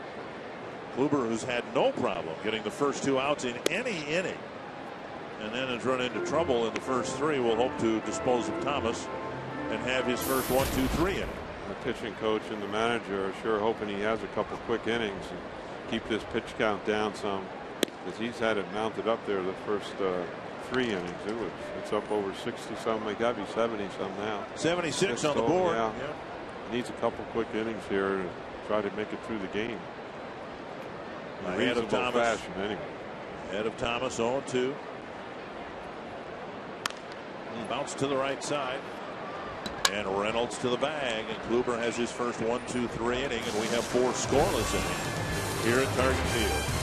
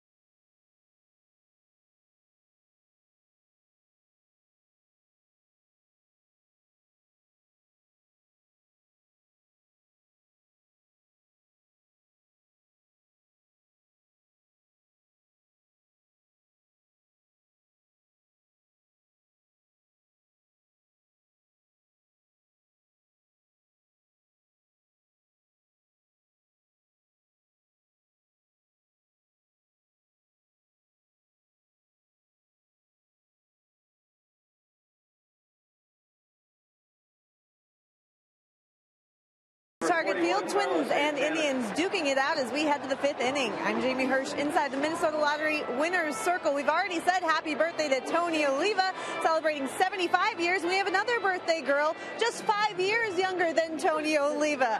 Elise celebrating her 70th birthday. You said you grew up really watching Tonio. Yes, I have. For many years, I watched him. And what do you think about the Twins on this beautiful night here at Target Field? Oh, it's wonderful. I love coming to these games. Well, pretty good way to celebrate a birthday. We're going to give you $100 worth of scratch-offs from the Minnesota Lottery. Happy birthday. Thank you. Dick and Tom. Thank you, Jamie. Big swing and a miss by Carlos Santana, and it's 0-2 quickly from Kevin Correa. Nice breaking pitch right there from Kevin. And we'll see if he goes back to old reliable. The old cutter. Nope. In the dirt, kicked away by Mauer. 1-2. Breaking ball. Santana, Giambi, and Reynolds. Our old pitching coach Dick Such, he was a big advocate for that breaking ball towards the dirt. That one was certainly towards the dirt. It made it. Yep. Now a fastball wide.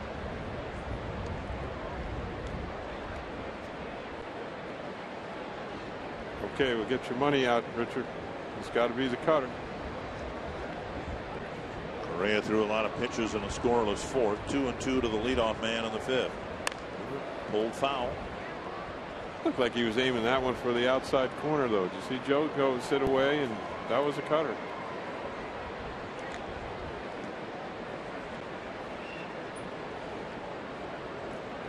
Santana with a fly ball to center his first time up. And again, the designated hitter Giambi will bat second and Reynolds third.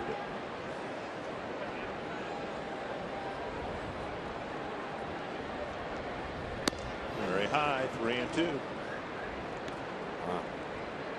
One walk for Correa. Came leading off the 4th. And it really gummed up the inning for him. He had to throw a lot of pitches, faced 5 batters for the first time tonight. Doesn't want to issue a leadoff walk here to Santana. 70 pitches, 40 strikes. And a big pitch here to Santana. Struck him out. Nice. Second strikeout for Kevin Correa. Fastball down and away. I think Santana is definitely in that pull mode. Anything that goes down and away, he's not really close to. That's a nice pitch. Good movement, good late movement. sinking down and away. We look forward to seeing some of those tomorrow out of Mr. Gibson. Would that be correct? Scott Diamond going tomorrow. Oh, I thought it was Gibson. Well, next time Gibson pitches, that's what we look forward to. Gibson's going to go in the middle game in Anaheim right now. That was real close. 1-0 to Giambi. Within a 3-day window there. That's awful. 2-0.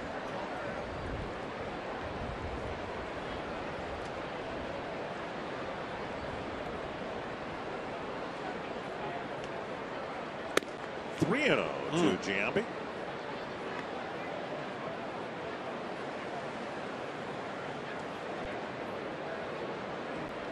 Green light coming up. I would have to think. Absolutely. That's why he's on the team. He hit the ball over the fence and he takes a strike. That was on the outside part. He's probably looking for the ball in, something he can really get a good swing at. That was a good take. It's not the one he's looking for. You got to take it.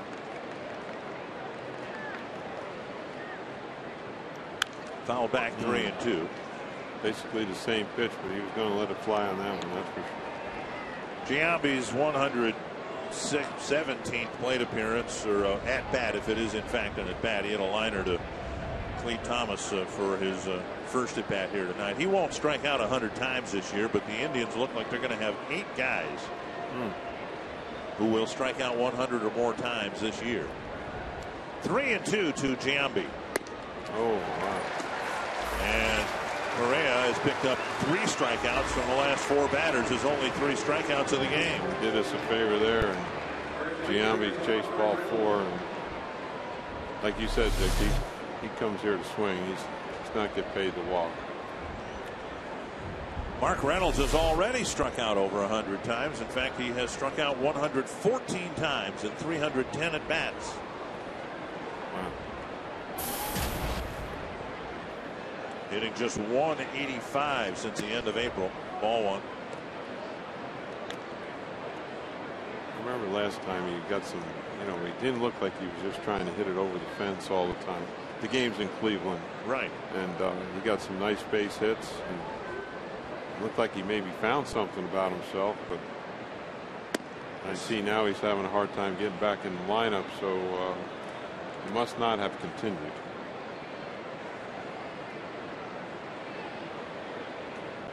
That's a lot of strikeouts.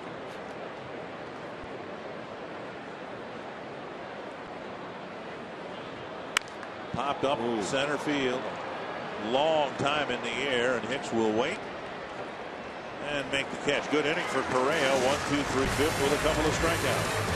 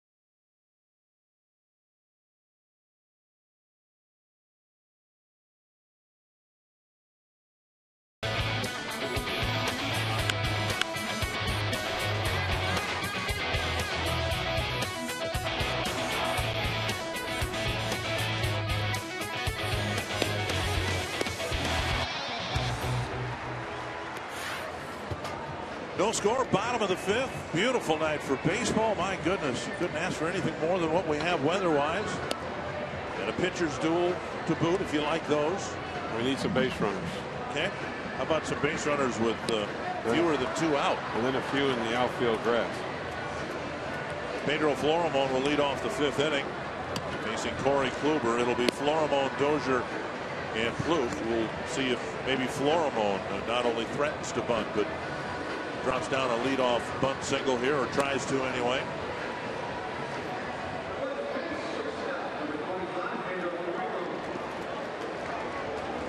Florimon went down swinging his first time up. Chisenhall looks in the Cleveland dugout, and they'll leave him in the infield dirt for right now.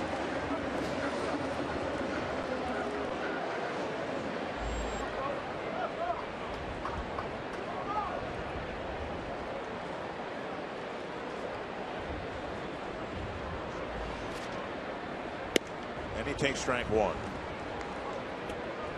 Twins have had 5 base runners. They've come in 3 different innings, and they've all 5 of them have gotten on base with 2 outs in an inning. 1-1. So great about the game of baseball. You know, look at last night's ball game and how it transpired as the game went on. And tonight, you know, you got different scenarios set up. You know, no runs on the board. You get these 2 outs, nobody on base, and then all of a sudden you got two men. Florimon shows bunt, takes ball 2. Just the things about baseball that you can't explain or figure out. You know, you're never going to be able to figure these things out. Lifted to left. Retreating is Brantley. 1 down. And now Kluber's retired 5 men in a row, and he'll face Brian Dozier. Nothing for nothing here, Richard, but do you think the ball's carrying much here tonight? I don't think Doesn't it's seem really. like, I think we saw early on that wind coming in from it sure left is field. coming in. The first ball Cleet Thomas caught, he kept coming in. The catch, and that one there, you know, it was a fly out and everything. We know that, but you know, I thought he hit it a little bit better than that. You know, he caught that real easy. I don't think the ball's going to go too far to left field. Up and in, ball 1. Dozier hit a fly ball to right and hit a pop up to short.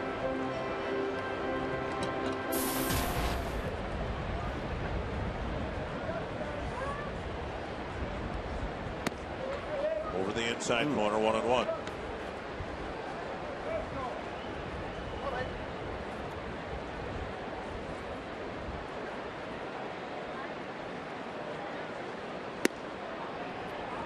Might have been Kluber's cut fastball, some slider, something like that. It's 81, yeah. 2-1.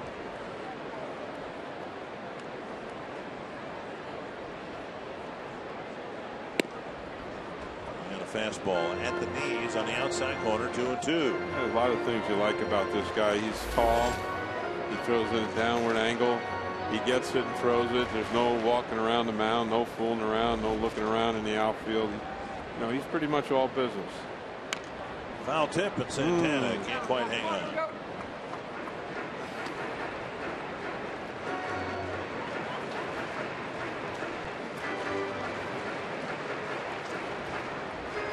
Good at bat now for Brian. Come on, Brian. Hang in there. Give him a battle.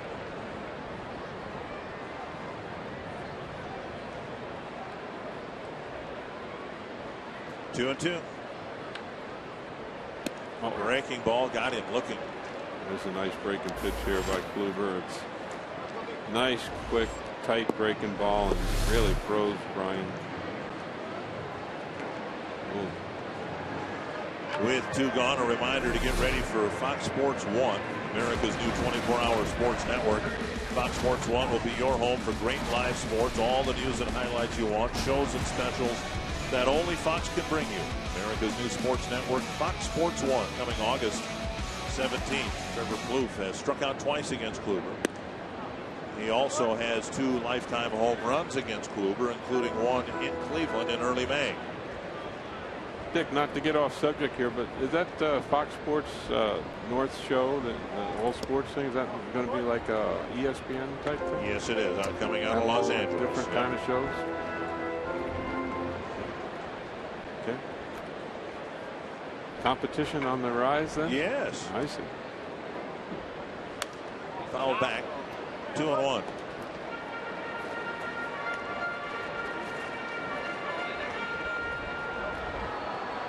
.90 pitches for Kluber.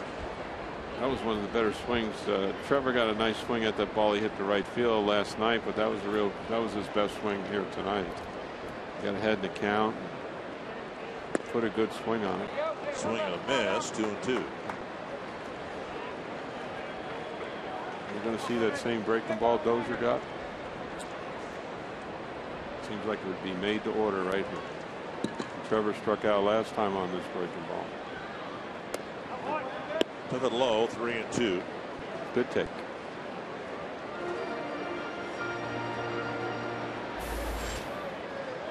Mauer on deck. He's already got 2 hits against Kluber in the ball game.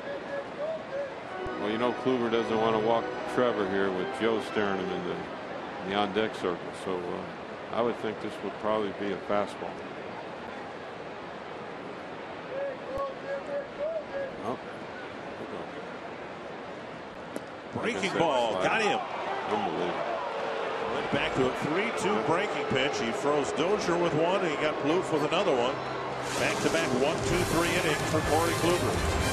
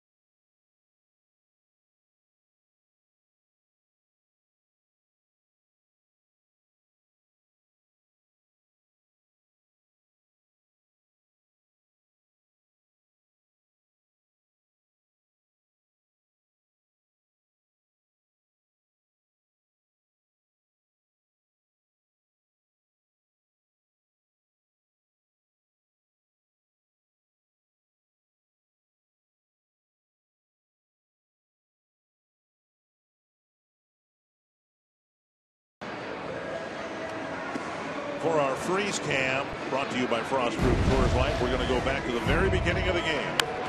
This is a nice play by Brian Dozier, and that's called the spin. And we're not so fond, but that's what he had to do to the way to throw the ball. And you can see him; he's almost laid out right there, and somehow manages to get to Justin. He gets it close enough where Justin can pick him up. But that's fancy. Almost looked like he was completely airborne when he flipped the ball. He was sprawled out, that's for sure. Lonnie Chisenhall will lead off the 6th for Cleveland, followed by Michael Bourne and as Drupal Cabrera. Ooh. And it's Correa's turn to duck. That's a diamond. And a single to lead off the 6th inning. Just the second Cleveland hit. They've both been singles. And now Michael Bourne, who was robbed of a hit by Dozier's fine play in the first inning and then drew a walk in the 4th. The essence of a pitcher's duel. No runs on the board, just a handful of hits, not a whole bunch of walks. Strikeouts a little bit different, but other than that, pretty much identical. Bourne at the plate. And a strike on the outside corner. Well, we'll see if we have some action here from Mr. Francona in the dugout for the Indians if he decides that it might be time to try a few things. Hit and run, bunt.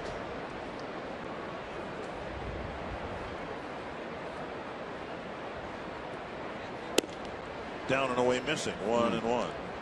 Good try by Kevin, just missed the outside corner.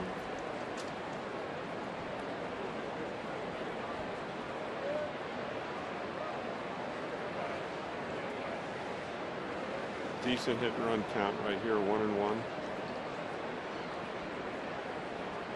Runner stays put, down and in, 2-1. I think that was the cutter or slider. Didn't fool Bourne this time. He took it.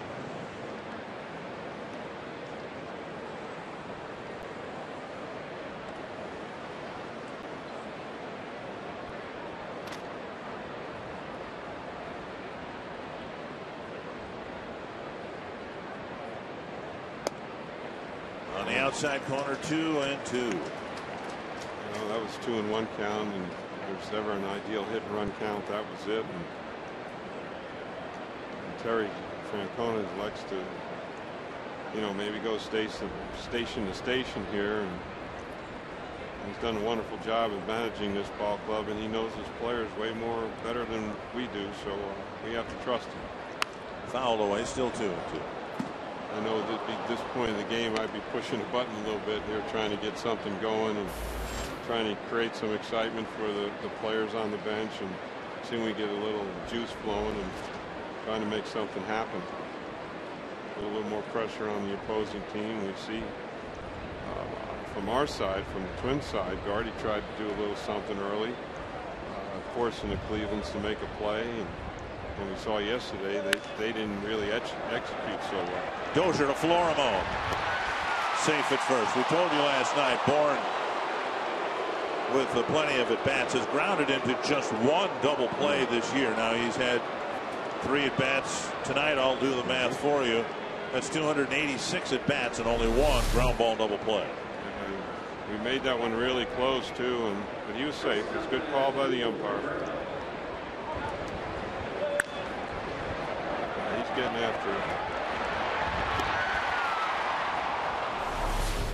Well, last night, a similar situation, I guess you could call it. Alex Rios of the White Sox didn't hustle down the line, and was called out on a double play and was excused from the rest of the game by manager Robin Ventura. Yeah, good for him. Good for Robin. Look at this one. Rolled foul, 1 strike. Now, that's not, I'm not crazy about bunting here, bunting for a base hit, but he's sort of telling the next guy, I'm going to leave it up to you. But what Asdrubal Cabrera did very well there, he bunted the ball perfect or foul, and it's always good on the first strike if you're going to bunt to make sure you either bunt it perfect, so you're going to get a hit, or it goes foul. And now you only have 1 strike on you, so perfect or foul is always a good rule to follow. Lifted to left, Thomas back. There's the catch, and Bourne will stay put. And he's late tagging up, and he stood there watching the ball, and he's playing out there. If he doesn't know the wind's blowing in, by the 6th inning, and shame on him. But I think everybody in the ballpark knew that ball wasn't going anywhere, and he stood there and watched it. And we really do encourage our players to go tag up and be ready to take an extra base, and whether you go or not, it depends on where the throw is coming in at you. You're looking right at it. So again, but he was late getting back there. I don't know where he thought that ball was going to go. Kipnis, the batter, singled his last time up. That's bad base run. When you're involved in these low-scoring, close ball games, just the subtlest little mistake like that can make all the difference in the world. We certainly saw that last night. Yep. Yeah, one little misplay here, misplay there, or take a base here, or we watched the Twins take extra base after extra base, and certainly paid off for us in the long run yesterday. We got back in the game and ended up winning, but I'm just not seeing some of that out of the Indians right now. 1-1 to Kipnis. Drove a sharp single to left his last time up.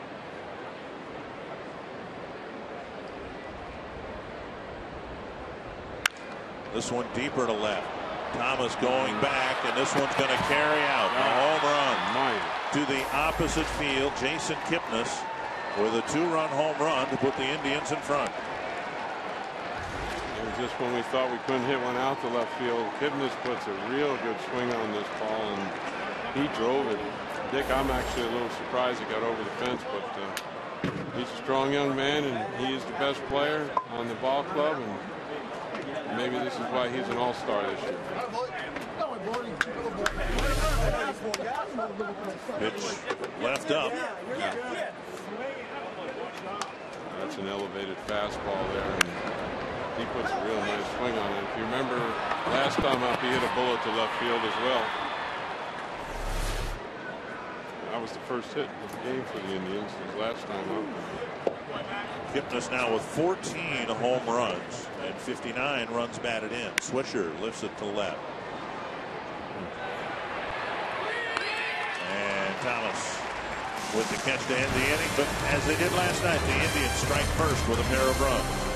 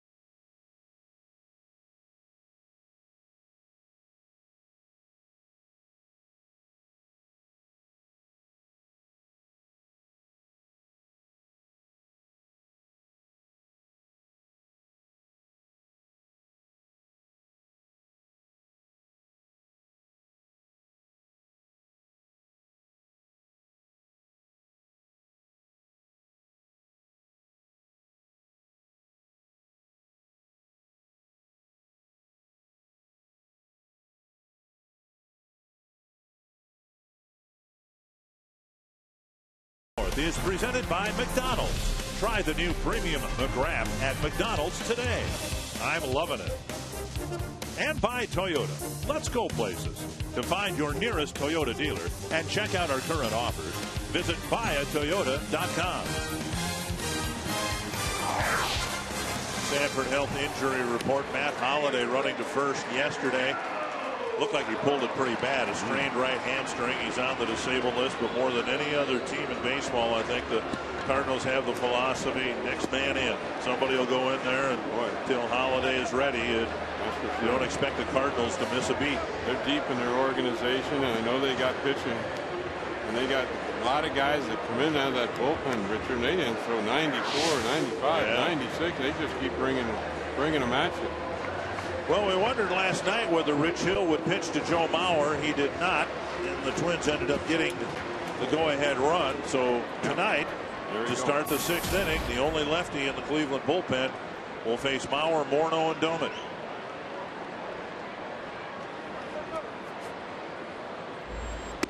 Ball one. You saw, if you were watching last night, Hill's numbers are not overwhelmingly positive, to say the least. But he has held left-handers to a sub-200 batting average. I'm sort of surprised a little bit. I thought Kluber would be out for at least one more inning. Seemed to find something in the middle innings. His last two innings were his easiest innings. Yes. And those first couple innings really beat him up, I guess. And I guess they feel that's plenty. But I thought we'd see him one more inning. 2-0 to Mauer. And now 3-0. Just what you're looking for when you're in the dugout and your team gets the lead 2-0 and you bring the guy in, ball three. Just perfect.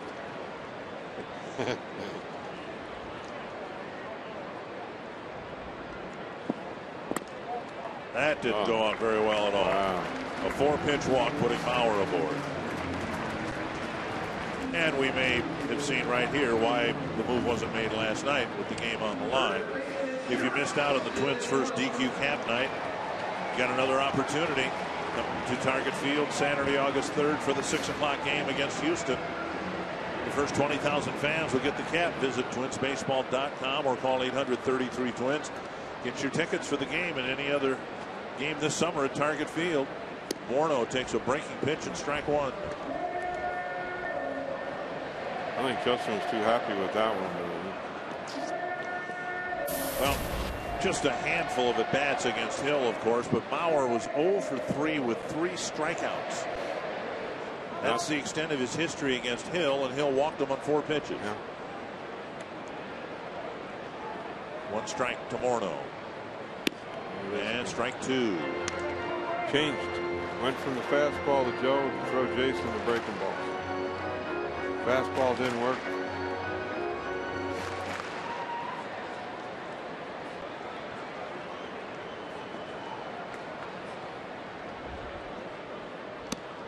One and 2. Fastball at 92.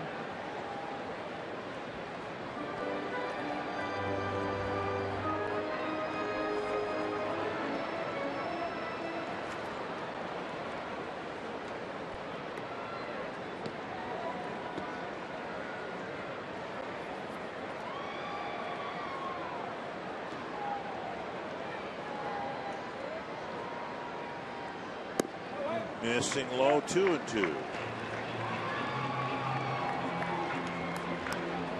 Get that dollar out again, Richard. I think this has to be the breaking ball.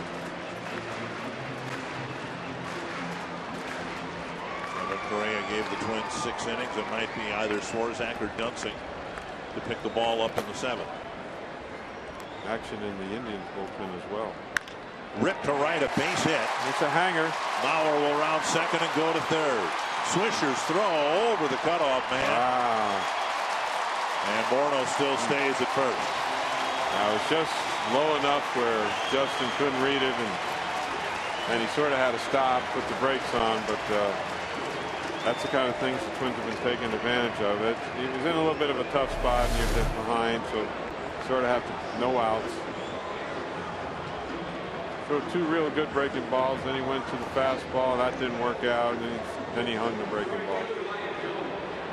First time the Twins have had a base runner. Turns out they've got 2 now with nobody out. All the other base runners earlier against Kluber came with 2 out in an inning. Doman at the plate. Tying run at first, nobody out.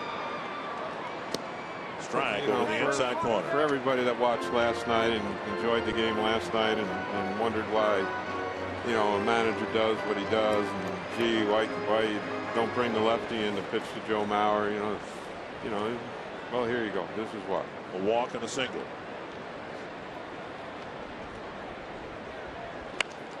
Dribbler to third.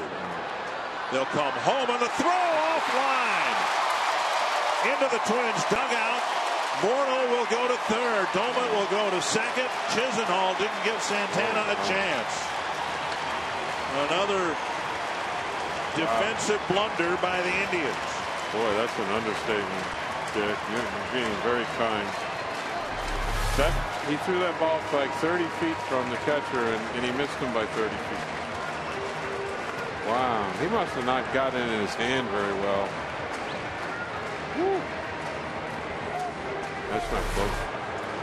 So Hill faces 3 men. The Twins already have 1 run in. Tying run at second. Go ahead run. Tying run at third. Go ahead run at second. Wow.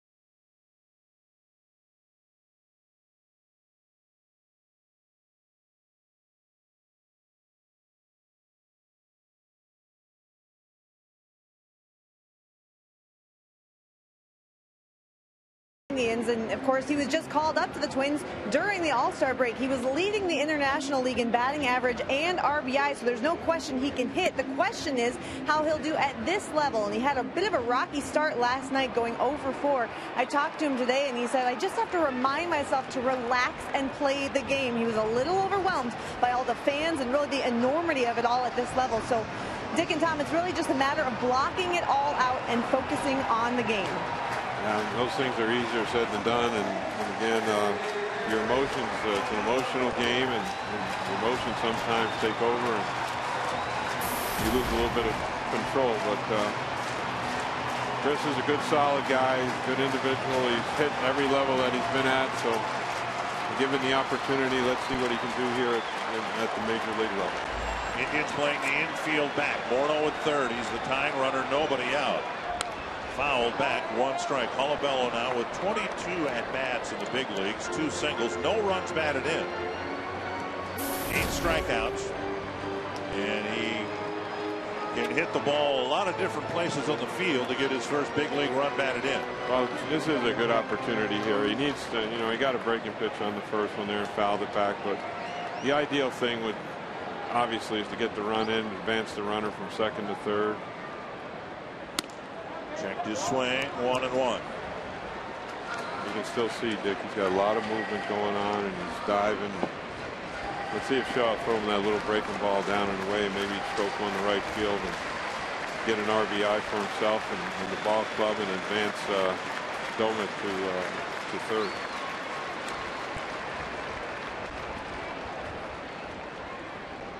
There it is. Flip to right. Swisher won't get there. Morneau's going to score the tying run. Colabello with his first major league run batted in. Hit it right off the end of the bat to tie the game. That's what we're sort of looking for, is that breaking ball away, and he got it, and he just got enough of the bat to it to get it out to right field. Ooh.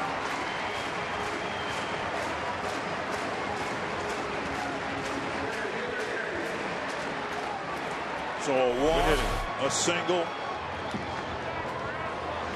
the baseball taken out of the game. The fielder's choice, and terrible throwing error by Chisenhall. A flare for a hit, just like that. It's tied. Still nobody out, and Hicks to the plate. Good situation to be a hitter here. You got first and third, no outs. The pitcher's pretty much got to come to you. So hitter's in control. Keep it that way. Outside, perfect. Ball 1. Hicks lined out in the second, struck out in the fourth. He hit the ball very hard his first time up. Second at bat wasn't very attractive, but this is a good situation to be in right here as a hitter. Grounder, use your speed.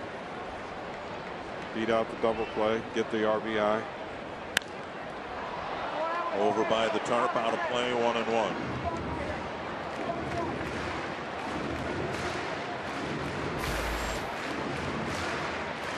This mess, and how big of a mess it is, remains to be seen, but the mess was started by a 4-pitch walk by the relief pitcher Hill. Talk about changing the momentum of the game. It took about 2.5 minutes. The momentum changed around with the 4 pitches. 1-1 to Hicks. Taken low, 2-1. Good live fastball by Shaw. 93 on the gun.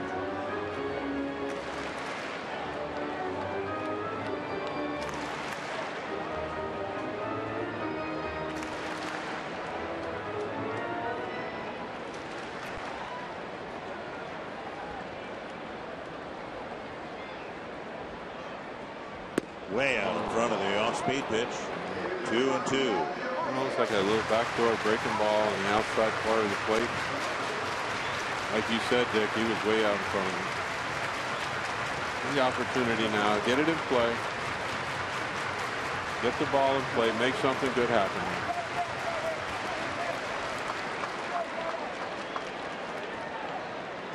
2-2 to Aaron Hicks.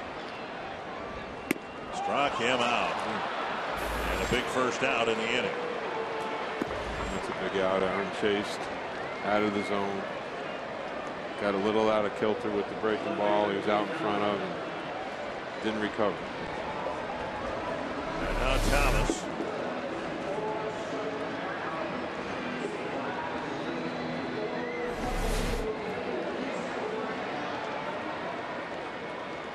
Thomas with a walk and a ground ball to first.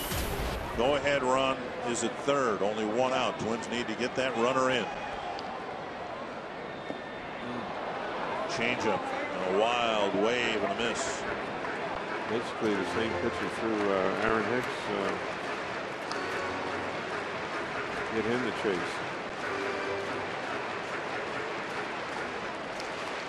Just a remote chance, but there is somewhat of a possibility of a squeeze, but I really don't think so. Double play grounder. Kipnis bobbles it. And Thomas beats the relay, and the Twins take the lead. A tailor-made double play grounder, and the Indians didn't turn it. Unbelievable. It's the kind of things that change your seasons around and your hopes and dreams.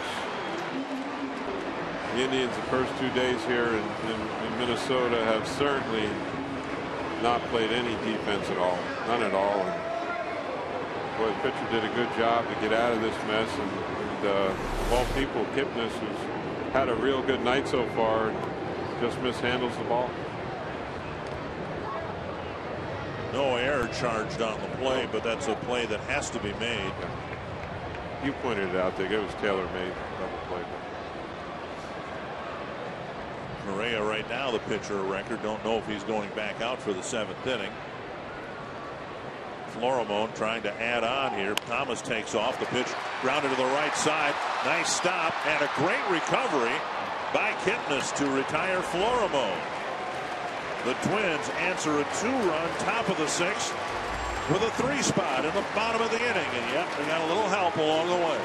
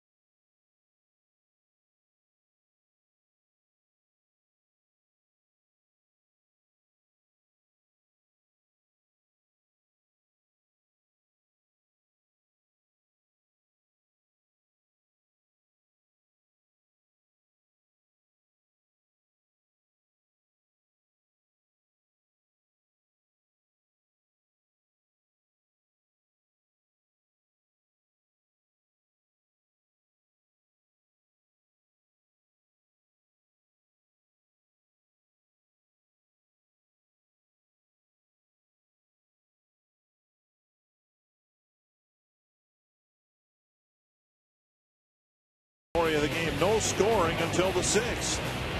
Boy, I tell you, the pitchers were in complete control. I know there's been men on base and whatnot. We couldn't get them in, and finally the Indians broke through with the 2-run homer by Kipnis.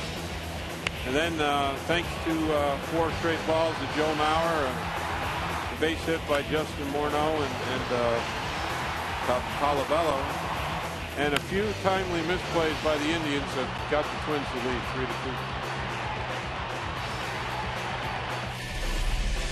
As they did last night, Twins got some help to score 3 runs. Last night it was enough. We'll see if that's enough tonight.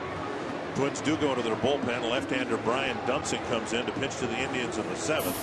He'll face Brantley, the switch hitter Santana, and then another lefty, Giambi. Twins bullpen a little short. Caleb Thielbar has a little bit of a groin pull he suffered during the break, and so the Twins want to shut him down for a couple of days in the hopes that it's nothing serious, but he is largely unavailable tonight. So that means Dunsing finds himself in reality the only left-handed reliever the Twins have unless there's a save situation. Well, this is a good spot to pitch in right here. You got the lefties all coming up. Of course, Santana's a switch hitter, but again, this is the inning that Dunsing's supposed to pitch. And if everything works out right, when these guys come back around, it should be the 9th inning. So let's hope that's the scenario that plays out. I know that's the one Gardy's hoping for. Dunsing pitched in last night's game, faced one man. It was Chisenhall. He got a soft line drive back to the mound and got the man he was asked to get, and then left the ball game. 0-2 to Brantley. A dribbler up a line. Dunsing spins and fires into the runner, and a nice reaction by Morneau to make the catch, one away. That's why we sometimes don't trust the best athletes on the field, and I always beg the first baseman, please be ready. Please be ready for a bad throw. Here you go. How do you like this one? Well, it certainly wasn't anything worse than what Chisenhall did, that's for sure. Well, since Bert's not with us, and he will rejoin us after the Hall of Fame induction ceremony, when the Yankees were sweeping the Twins here, and Samuel Deduno was getting a lot of choppers, and he made the plays, and then he missed one play. Yeah. Joe Girardi, former catcher, manager of the Yankees, said to me that you know, if you hit it back to a pitcher often enough, eventually they're going to screw it up. That was his opinion. He was a former catcher. I can't argue with that. One down and one strike to Santana. You know, in our minor league system, Joe Leppel is our guy there. He makes sure that the pitchers, I feel most of the trouble starts in the ball game right there on the mound, and sort of like that play. So we like to work on these plays quite often with our people, and because we feel this is where most of the trouble starts. So everybody's going to make a physical error now and then, but a lot of these plays around the mound, we call them more mental errors by the pitcher than physical errors. Watch his jersey right there. He got hit with the blousiness of his jersey top. And Santana takes first with one out. Giambi the hitter. Actually, it's going to be Ryan Rayburn hitting in Giambi's spot. Rayburn, the erstwhile Tiger, now trying to reestablish himself with the Indians. Outside, ball one. He's had a lot of opportunity to play, especially earlier in the season, and hasn't played as much lately, but he's been one of those journeyman guys that usually finds a spot because he can do a few things. He's now basically an outfielder, but he can go in the infield if you need him. He wouldn't want to make a living in there, but he can play second base if had to, but basically an outfielder, play left or right.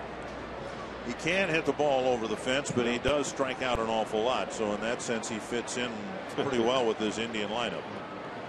2-0. Dunsing's fallen behind the right-hand hitting Rayburn. Well, the Tigers remind me a little bit of the Blue Jays from 20-some years ago, where they had all these highly touted outfielders that people thought were going to be the next great this or that, and then they all end up landing elsewhere and trying to hang on to their careers. You want to throw Cleet Thomas in that group. We'll let you. 2-0. Swing and a miss, a half swing. But Brendan Bosch, who, my gosh, he had a series here a couple years ago. It looked like he was going to be a great hitter for the Tigers, and now the Yankees released him yesterday. I remember a couple of years ago that somebody mentioned Mickey Mantle when you mentioned Brendan Bosch. That was a little bit of a stretch, but my God, he looked like the next coming, and look at him today. 2-1 to Rayburn. 3-1. Reynolds on deck. Not to get off track here, but the Royals just jumped back ahead of the Tigers. Yeah, you thought Verlander and Guthrie, that'd be a pitcher's duel. They're in the sixth inning. There are 11 runs on the board. We're not in a good spot here ourselves, with Dunsing falling behind after hitting Santana. This is not a good pitch right here. 3-1 to a powerful hitter. 3-2. Got away with a fastball a little bit up in the zone there, and Rayburn took it. And here's decision time for Terry Francona, whether start his runner, or he hasn't had what you call a very good at bat so far with the check swing and then taking a 3-1 fastball. So, and as you pointed out, Dick, he does strike out quite a bit, so a little risky. Santana doesn't go, and it's ball 4. So Dunsing hits a batter, walks the next guy, and now Reynolds comes up with the tying run at second and one away. Yeah, can't be sitting too well in the dugout here. Harry Steinbach is going to come out to the mound. And we'll try to find out why Harry Steinbach is making the pitching change. Spoke with Gardy earlier this afternoon for a good long period of time. He didn't mention anything to me about it. So Dunsing gets the first batter, hits the next, walks the next, and the Indians are threatening in the seventh.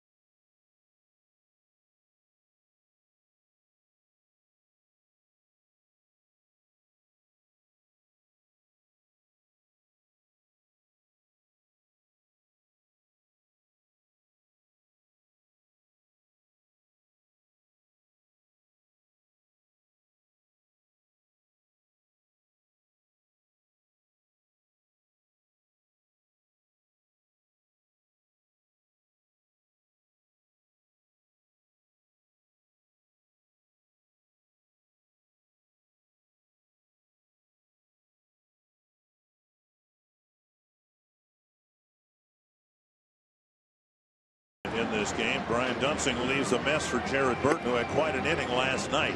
Faced three Cleveland hitters and struck them all out. They have very live fastball, threw it right by three straight hitters. Just no chance. I'll bring that to the table again here tonight. We're going to need it.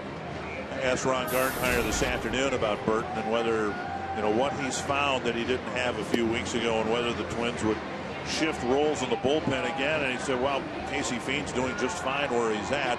But he did say that Burton's pitching with a lot more confidence and throwing more strikes and being much more aggressive on the mound with his fastball. Let's remember back to Dick, during these games here where he didn't do very well, Jared, he did have a few throwing errors. Remember the couple plays he mishandled, like I told you earlier, we spoke about with the pitchers usually start a lot of their own trouble right near the mound somewhere.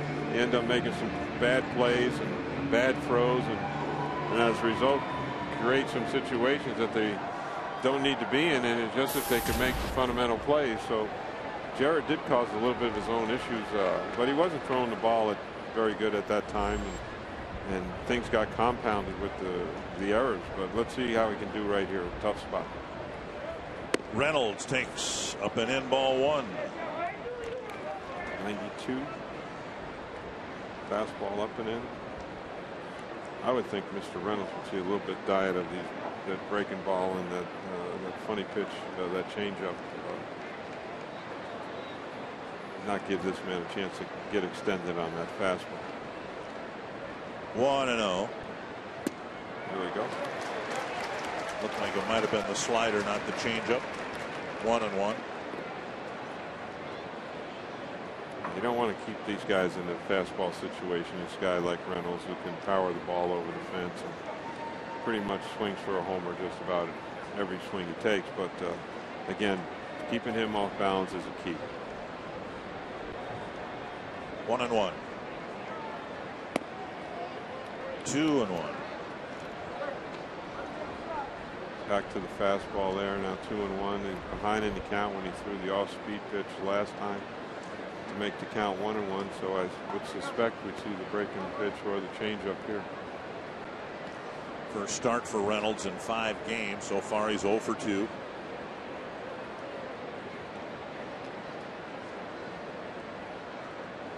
Oh.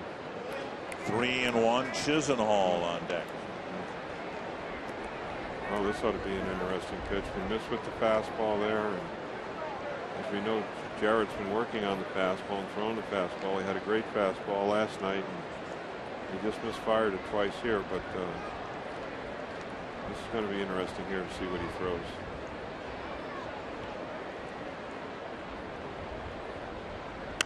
Popped him up. Plouffe, Mauer, and it's Plouffe calling for it, making the catch near the on-deck circle, 2 away. Long run for Trevor Plouffe. Dick, I'm not quite sure if this is a fastball that's up and away, and I'm not quite sure if it's even a strike, but here we go.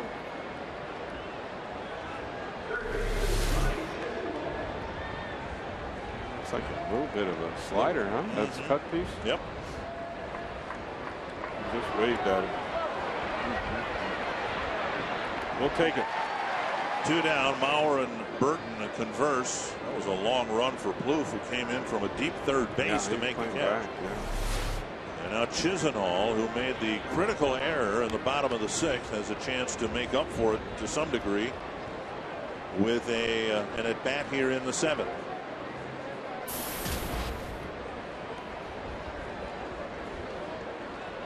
He had a nice base hit his last time up.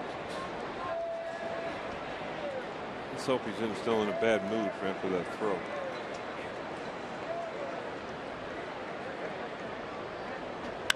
Lifted down the left field line near the sidewall and backing out of play about 5 rows back. Good fastball on the outside part of the plate. At least Burton now can work ahead. It just seems like I suppose you can say it about any pitcher, but especially with Jarrett, he's so much more effective when the count's 1-2 rather than 2-1. He's got a variety of pitches. He can throw that changeup or a fastball, and he's really dangerous. You're right, Dick, when he's ahead of the count. Most pitchers are, but I think you're absolutely correct in that assessment. 1 strike to Chisenhall. Another one flipped foul. 2 strikes.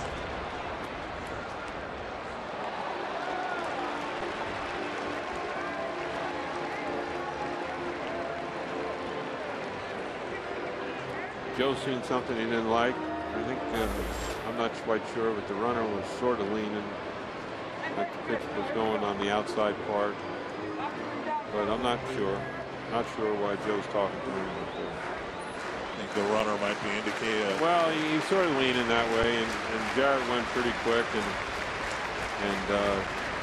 Joe was trying to get to the outside part. Up and away, 1-2. So you're suggesting, not stating, but suggesting that Santana might be. I was speculating why Joe went out to the mound. He had 0-2 on the hitter. I don't know what else Joe would be talking about other than that. 1-2 to Chisenhall. Not close. 2-2. He's definitely staying away. Burton struck out the side yesterday, but threw just 14 pitches. He's about to throw his 10th here tonight.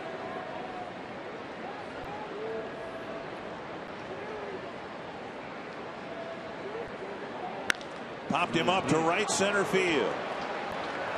Domet coming in. Inning over.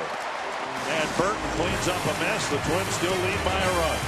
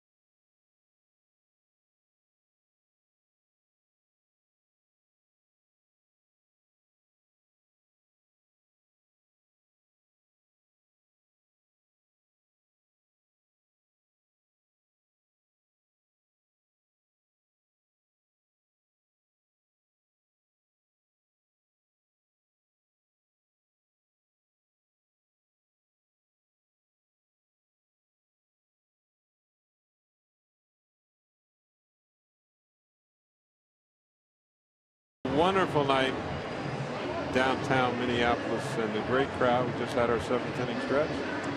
And now another new pitcher. We're going to have our AT&T Twitter poll, and the question was, can the Indians overtake the Tigers in the Central? And 57% of you say no, they won't. Those 43% aren't watching. You haven't been impressed with the Indians, huh? Well, not these 2 days. They've certainly had a pretty rough go. Hitting wise and in the field on defense, 2 of the major components you need. The starting pitchers have done a decent job. Not so much Kluber, but he gave 5 pretty good innings and got through it and turned it over to maybe not so good bullpen.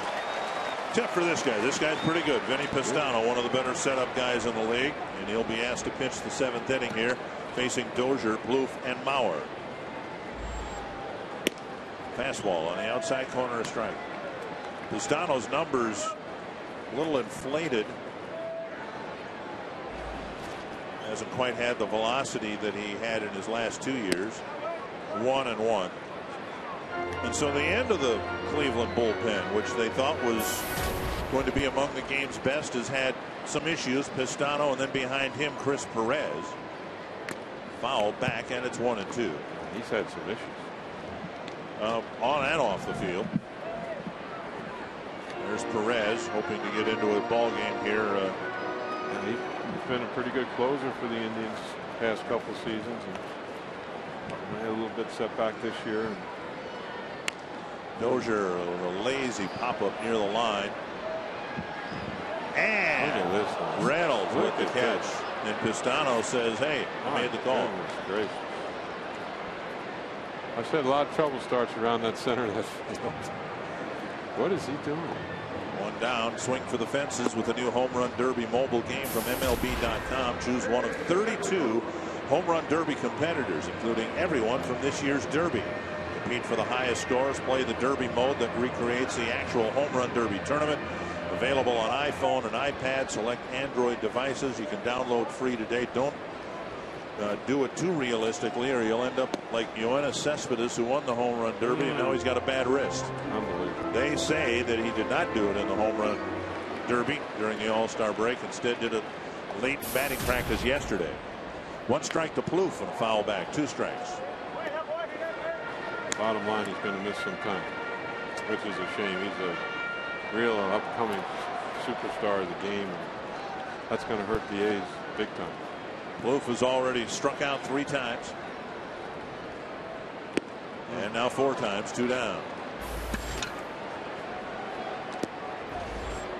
Ooh.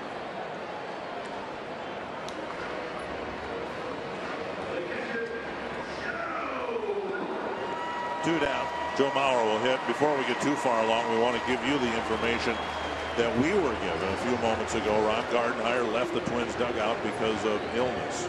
We have no more details. We hope it's nothing of any magnitude, that Gardy will be back in the dugout either later tonight or certainly for the series finale tomorrow. 2 down in the 7th, and here's Mauer. He's reached 3 times. A double, a single, and a leadoff walk on 4 pitches as soon as the Indians turned the game over to the bullpen. Joe's had a good night. Great night last night. Well, most of the time Joe has a great night. Wonder what that feels like, Dick, to have a good night every night.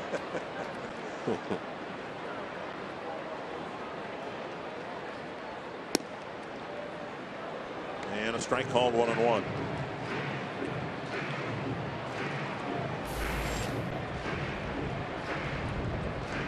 Twins getting 3 runs across in the 6th inning. A couple of big Cleveland misplays greatly assisted the Twins rally. At the knees, 1-2. Nice little breaking ball thrown by Pistano, 79 miles per hour. It's a good, what's differential, is that the right word, between his fastball, which is about 92, sure. 92 to 79, to keep the hitters off balance that way. It's a little tougher on him. He goes a little 3/4, and these lefties get a little bit better look. Third base umpire Chris Conroy saying that Mauer did check his swing.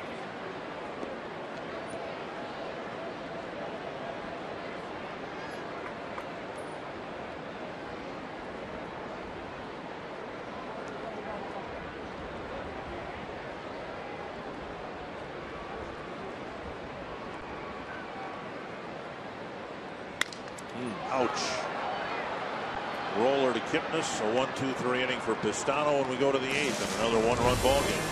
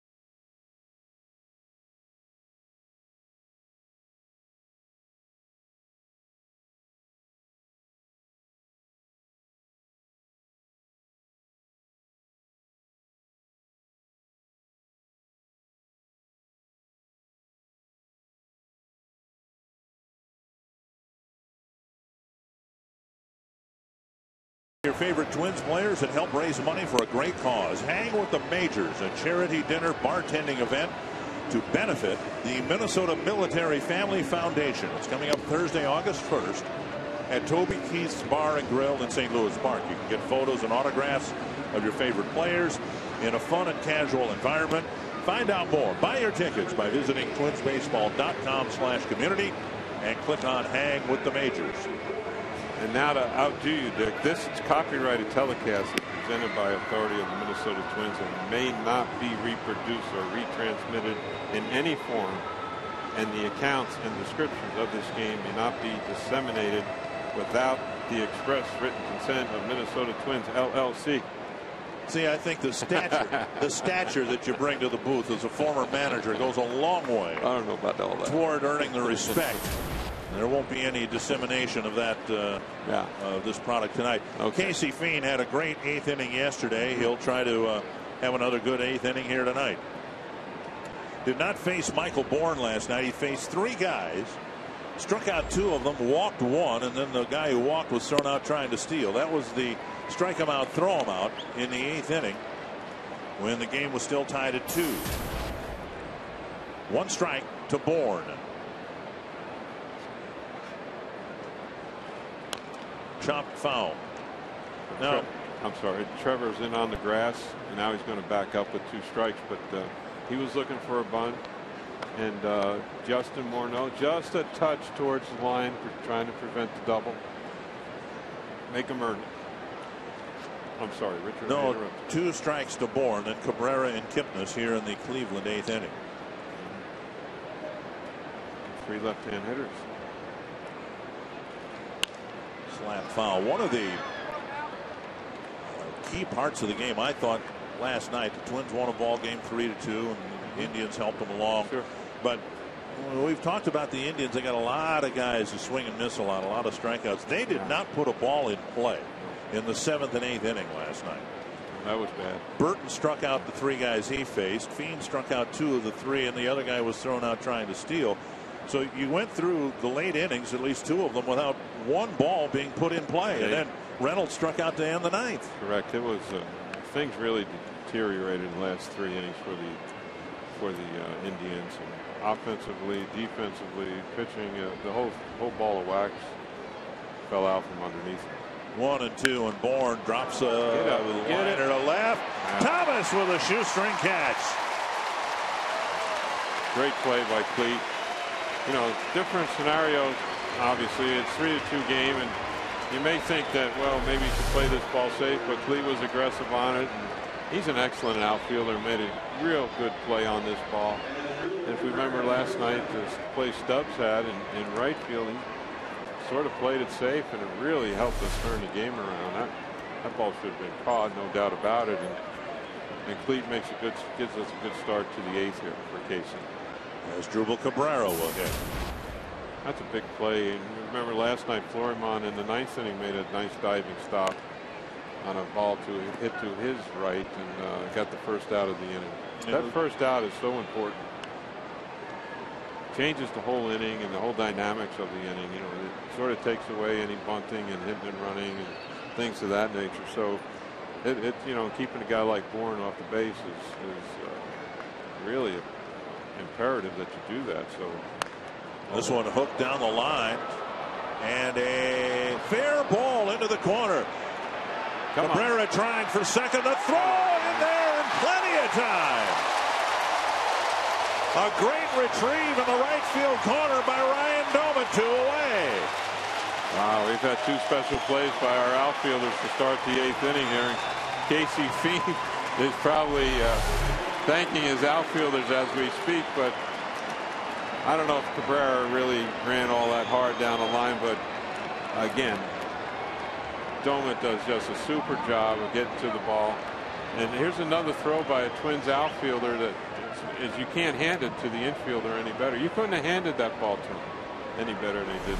Super job by Ryan Doman out in right field. 29 outfield assists, and they've spread them around. Doman has a few. Chris Parmelee picked up a bunch. Right. Aaron Hicks. Strike on the outside corner. Well, this ball inevitably should be hit to Hicks somewhere and to make it a trifecta. Left field, right field, center field. Here we go. Kipnis hit the 2-run opposite field home run to put the Indians very briefly in front, 2-0.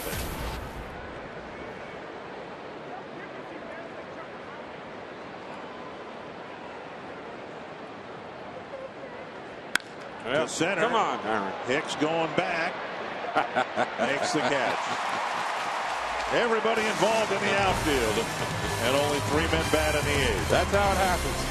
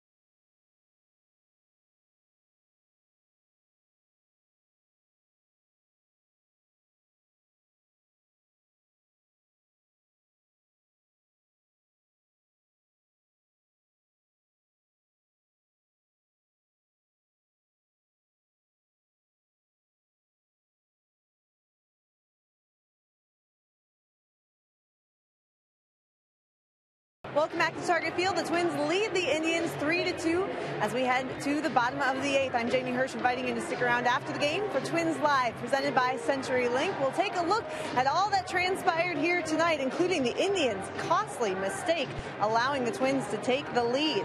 We'll also look at the battle of the bullpens, and we'll get some post-game reaction here from Twins players after the game. So stick around for Twins Live. Dick and Tom. All right, thank you, Jamie. Paid attendance tonight, 38,626. It was, in fact, a sellout. I thought it was close to a sellout, but they listed it as a sellout. Matt Albers will come in to pitch to the middle of the Twins lineup. Morneau, Doman, and Colabello. Good ERA, 33 innings. Good strikeout. Few too many walks. Down and away, ball 1. By the way, Corey Kluber left the game, they now say, with the tightness in a hip. So while it looked like he had settled into a groove through 6 innings, the Indians had to make a move. On the ground to Kipnis. 1 down. Morneau 2 for 3. That'll bring up Domet, who's 0 for 3.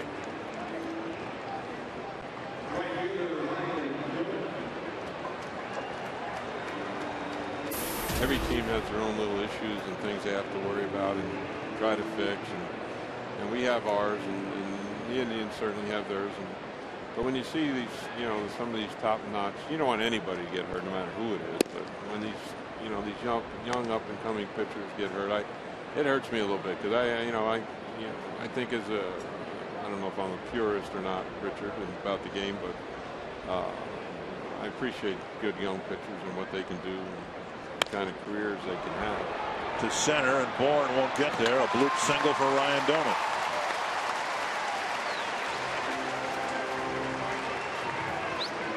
The Twins haven't exactly been banging the ball around the ballpark, with Colabello's bloop hit to right that pushed across the third run of the inning back in the 6th, and now a 1-out single flared into center field off the bat of Domet. And the games can be very vicious to you. They hit 3 balls pretty much right on the button last inning, got nothing to show for it, and here we are with a bloop and a couple bloops, and things have gone our way a little bit. So let's see if Chris can get into one. It was Colabello hitting it right off the end of the bat. Just a thing of beauty. A thing of beauty. It was, with Domet at third base. And 1 out. Twins got a big hit to take the lead. That's where we're at, 3-2. And Colabello uncoils, 1 strike. And the 91-mile-per-hour fastball sinking down and in. That's a nice pitch. Lynn Perkins warming up for what would appear to be a save opportunity.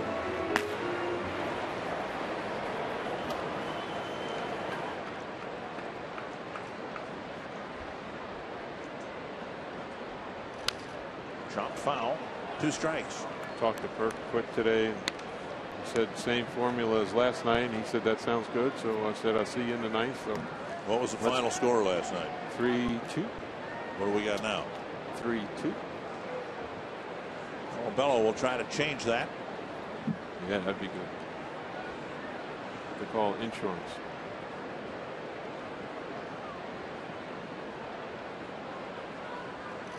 Outside, 1-2. It's always nice to give your closer, or have that opportunity to give your closer a little bit of breathing room. So just in case he makes a mistake, and get away with a little something and still be okay. So add on is what we need to do here, and we're trying to add 1 on. Be the middle of the Cleveland lineup, regardless of what the lead is, waiting for Perkins. That's a foul ball. Well, that's another good sinker down and in by Albers. That looks like a real nice pitch for him. Plus, with Chris diving in there a little bit, it makes it real tough to get the bat to him.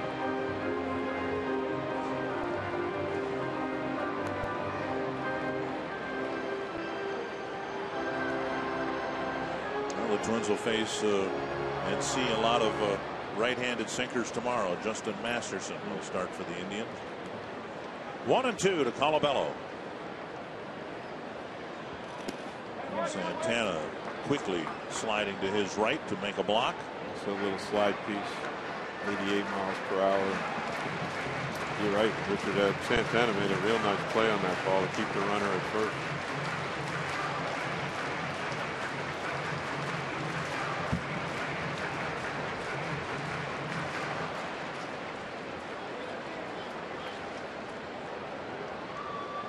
Two and 2.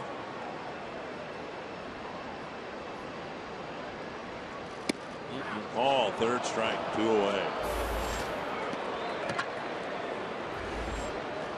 Good fastball right on the outside.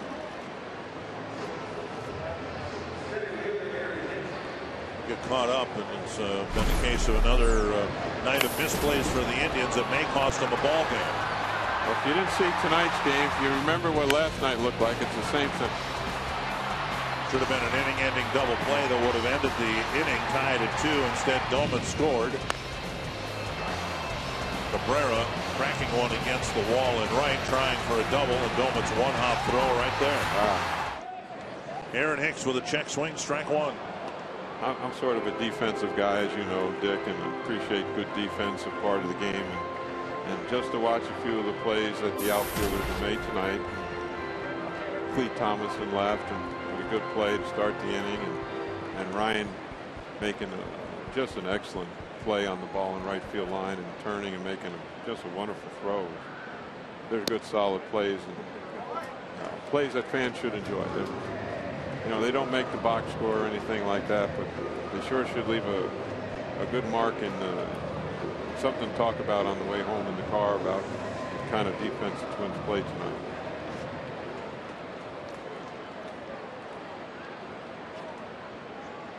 One and one to Aaron Hicks. And again, you're talking about the score of the game. Last night's game, you could point to any one of 5 or 6 plays that were made on one side weren't made on the other. You're talking about a one-run game, and that's what we've got here tonight too. And it's been the difference in both games, last night as well as tonight, without a question. 1 and 2 to Hicks. He's gone down swinging the last 2 times up. First swing of the night produced a line drive to the warning track in right, caught by Swisher.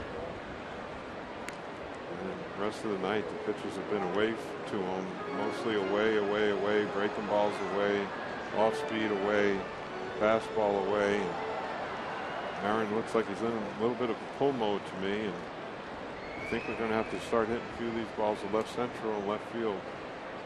Want to clean it up. Ooh.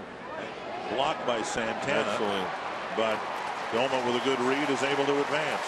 You couldn't have said it any better, Dick. That was an excellent read by Ryan, and if you can see it, he was off with it right away. Excellent job. In the dirt, there it goes. Boom. Wonderful job by Ryan Billman. Had a hell of an inning. Threw a runner out at second. Loop one to center. Take a base.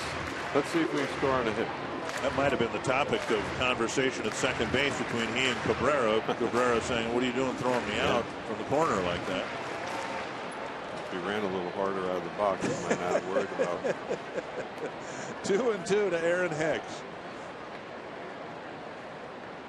To center. But Bourne is there. And Hicks has struck out twice and hit 2 line drive outs. It'll be a 1-run lead for Glenn Perkins. He made quick work of the Indians last night in the 9th. He'll try to do it again tonight.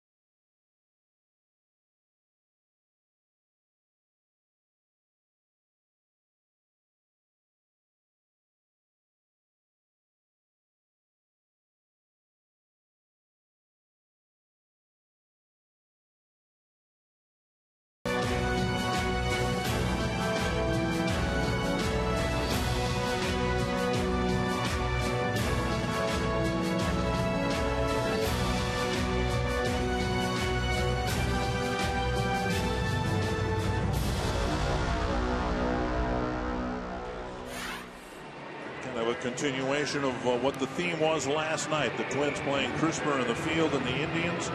Last night it was the difference. So far tonight it is the difference. And Glenn Perkins will come into the 9th inning facing the 4, 5, and 6 batters for Cleveland. Nick Swisher, Michael Brantley, and Carlos Santana. Twins are going into no double defense here. Trevor at third is about a step and a half off the line.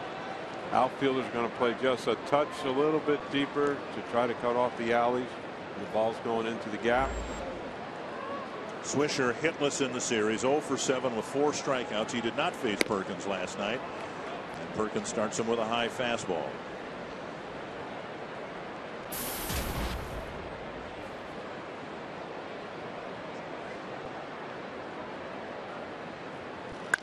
To right field, down for a hit. Remember last night in the 9th inning, it was Brantley, who will hit now, who sent a liner toward left field.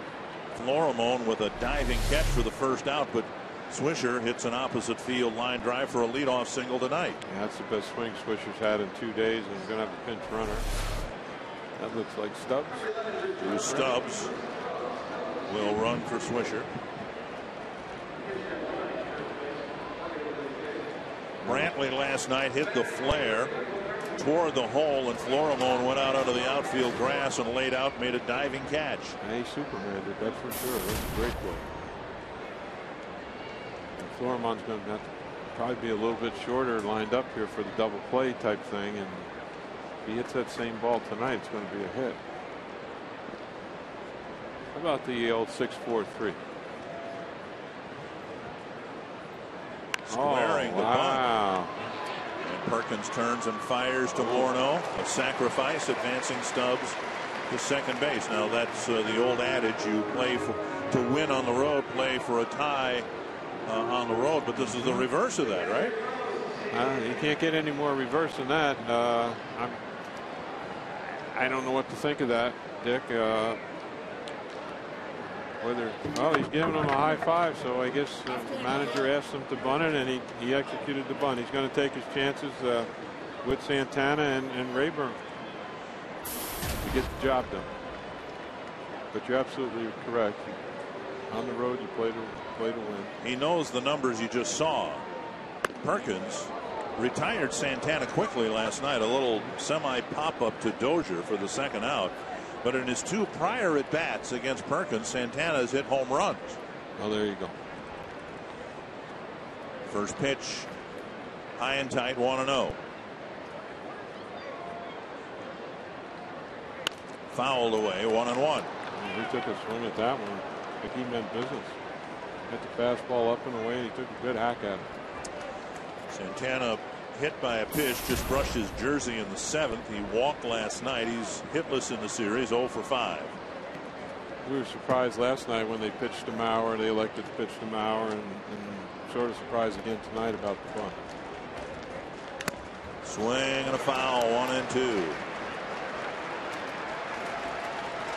Santana slapping his helmet as if I just missed my pitch. They had 2 good whacks at it so far. This has to be the slider, I would think, Richard. The back foot slider? The back foot slider, the one that disappears and is a ball, but people have to swing at it. I don't think Perk wants him swinging at that fastball again like that. No, I don't. Ooh. Went upstairs with a fastball. 96 miles per hour. That's that mano-a-mano thing. There we go. This is a real live fastball out of Perks. Perks on high heat. And give Santana credit for getting the bat to it.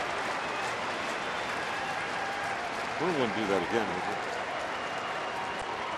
There's a slider, and he didn't chase it. Boy, a good take by Santana. Didn't miss clipping that corner by much.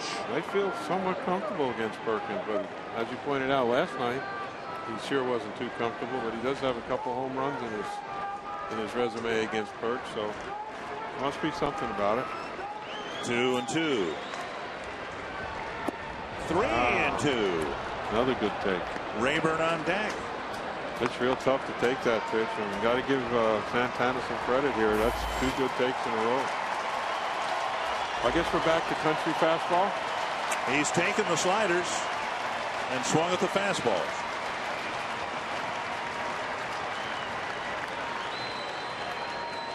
Got him. Upstairs, 97 miles per hour, 2 down. Tough to lay off that pitch. It's up in your eyes, and it's really a hard pitch to lay off. It's probably the hardest pitch in baseball to lay off of. It looks so big, and then it just zooms by your bat. You get no chance. But that was obviously elevated out of the strike zone, and Santana did us a little bit of a favor. 2 down. Rayburn, the batter. The tying run at second with 2 away. Rayburn 2 hits and 14 at bats against Perkins. Swing and a miss on the slider.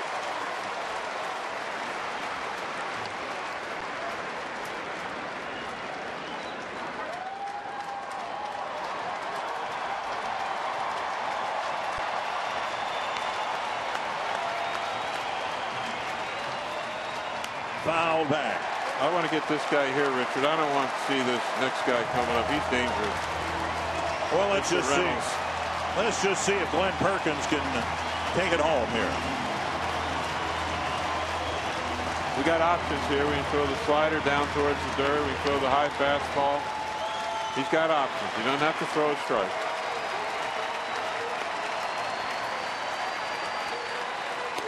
Oh, good take.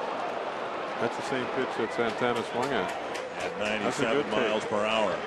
Sellout crowd here at the ballpark. Everybody standing.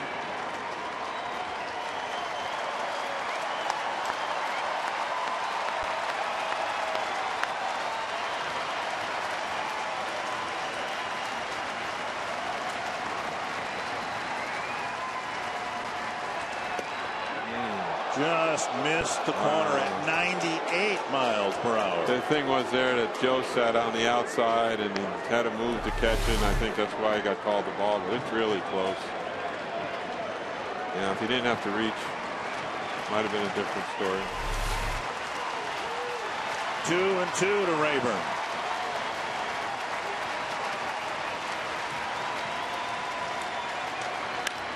Down the right field line. Twisting. Foul. Wow. There's a little foul territory there, about 5 feet. And normally a ball like that will slice. That one didn't seem to slice much. We were hoping for the big slice, and we only got the little slice. The building at Target Field went silent. Oh.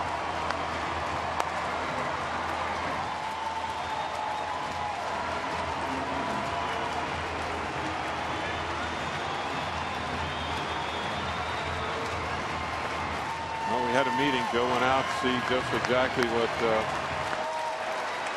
Glenn's got in mind here. Time called at the plate.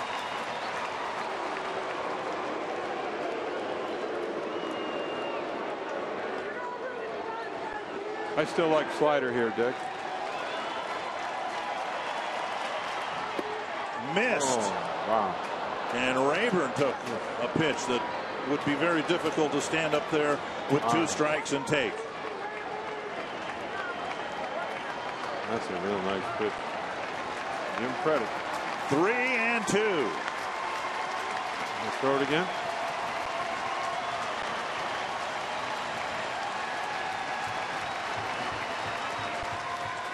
Popped him up. Morneau retreating in foul ground. Makes the catch. Slider. Back-to-back 3-2 wins over the Indians. Glenn Perkins with a big save tonight. And the slider got it done.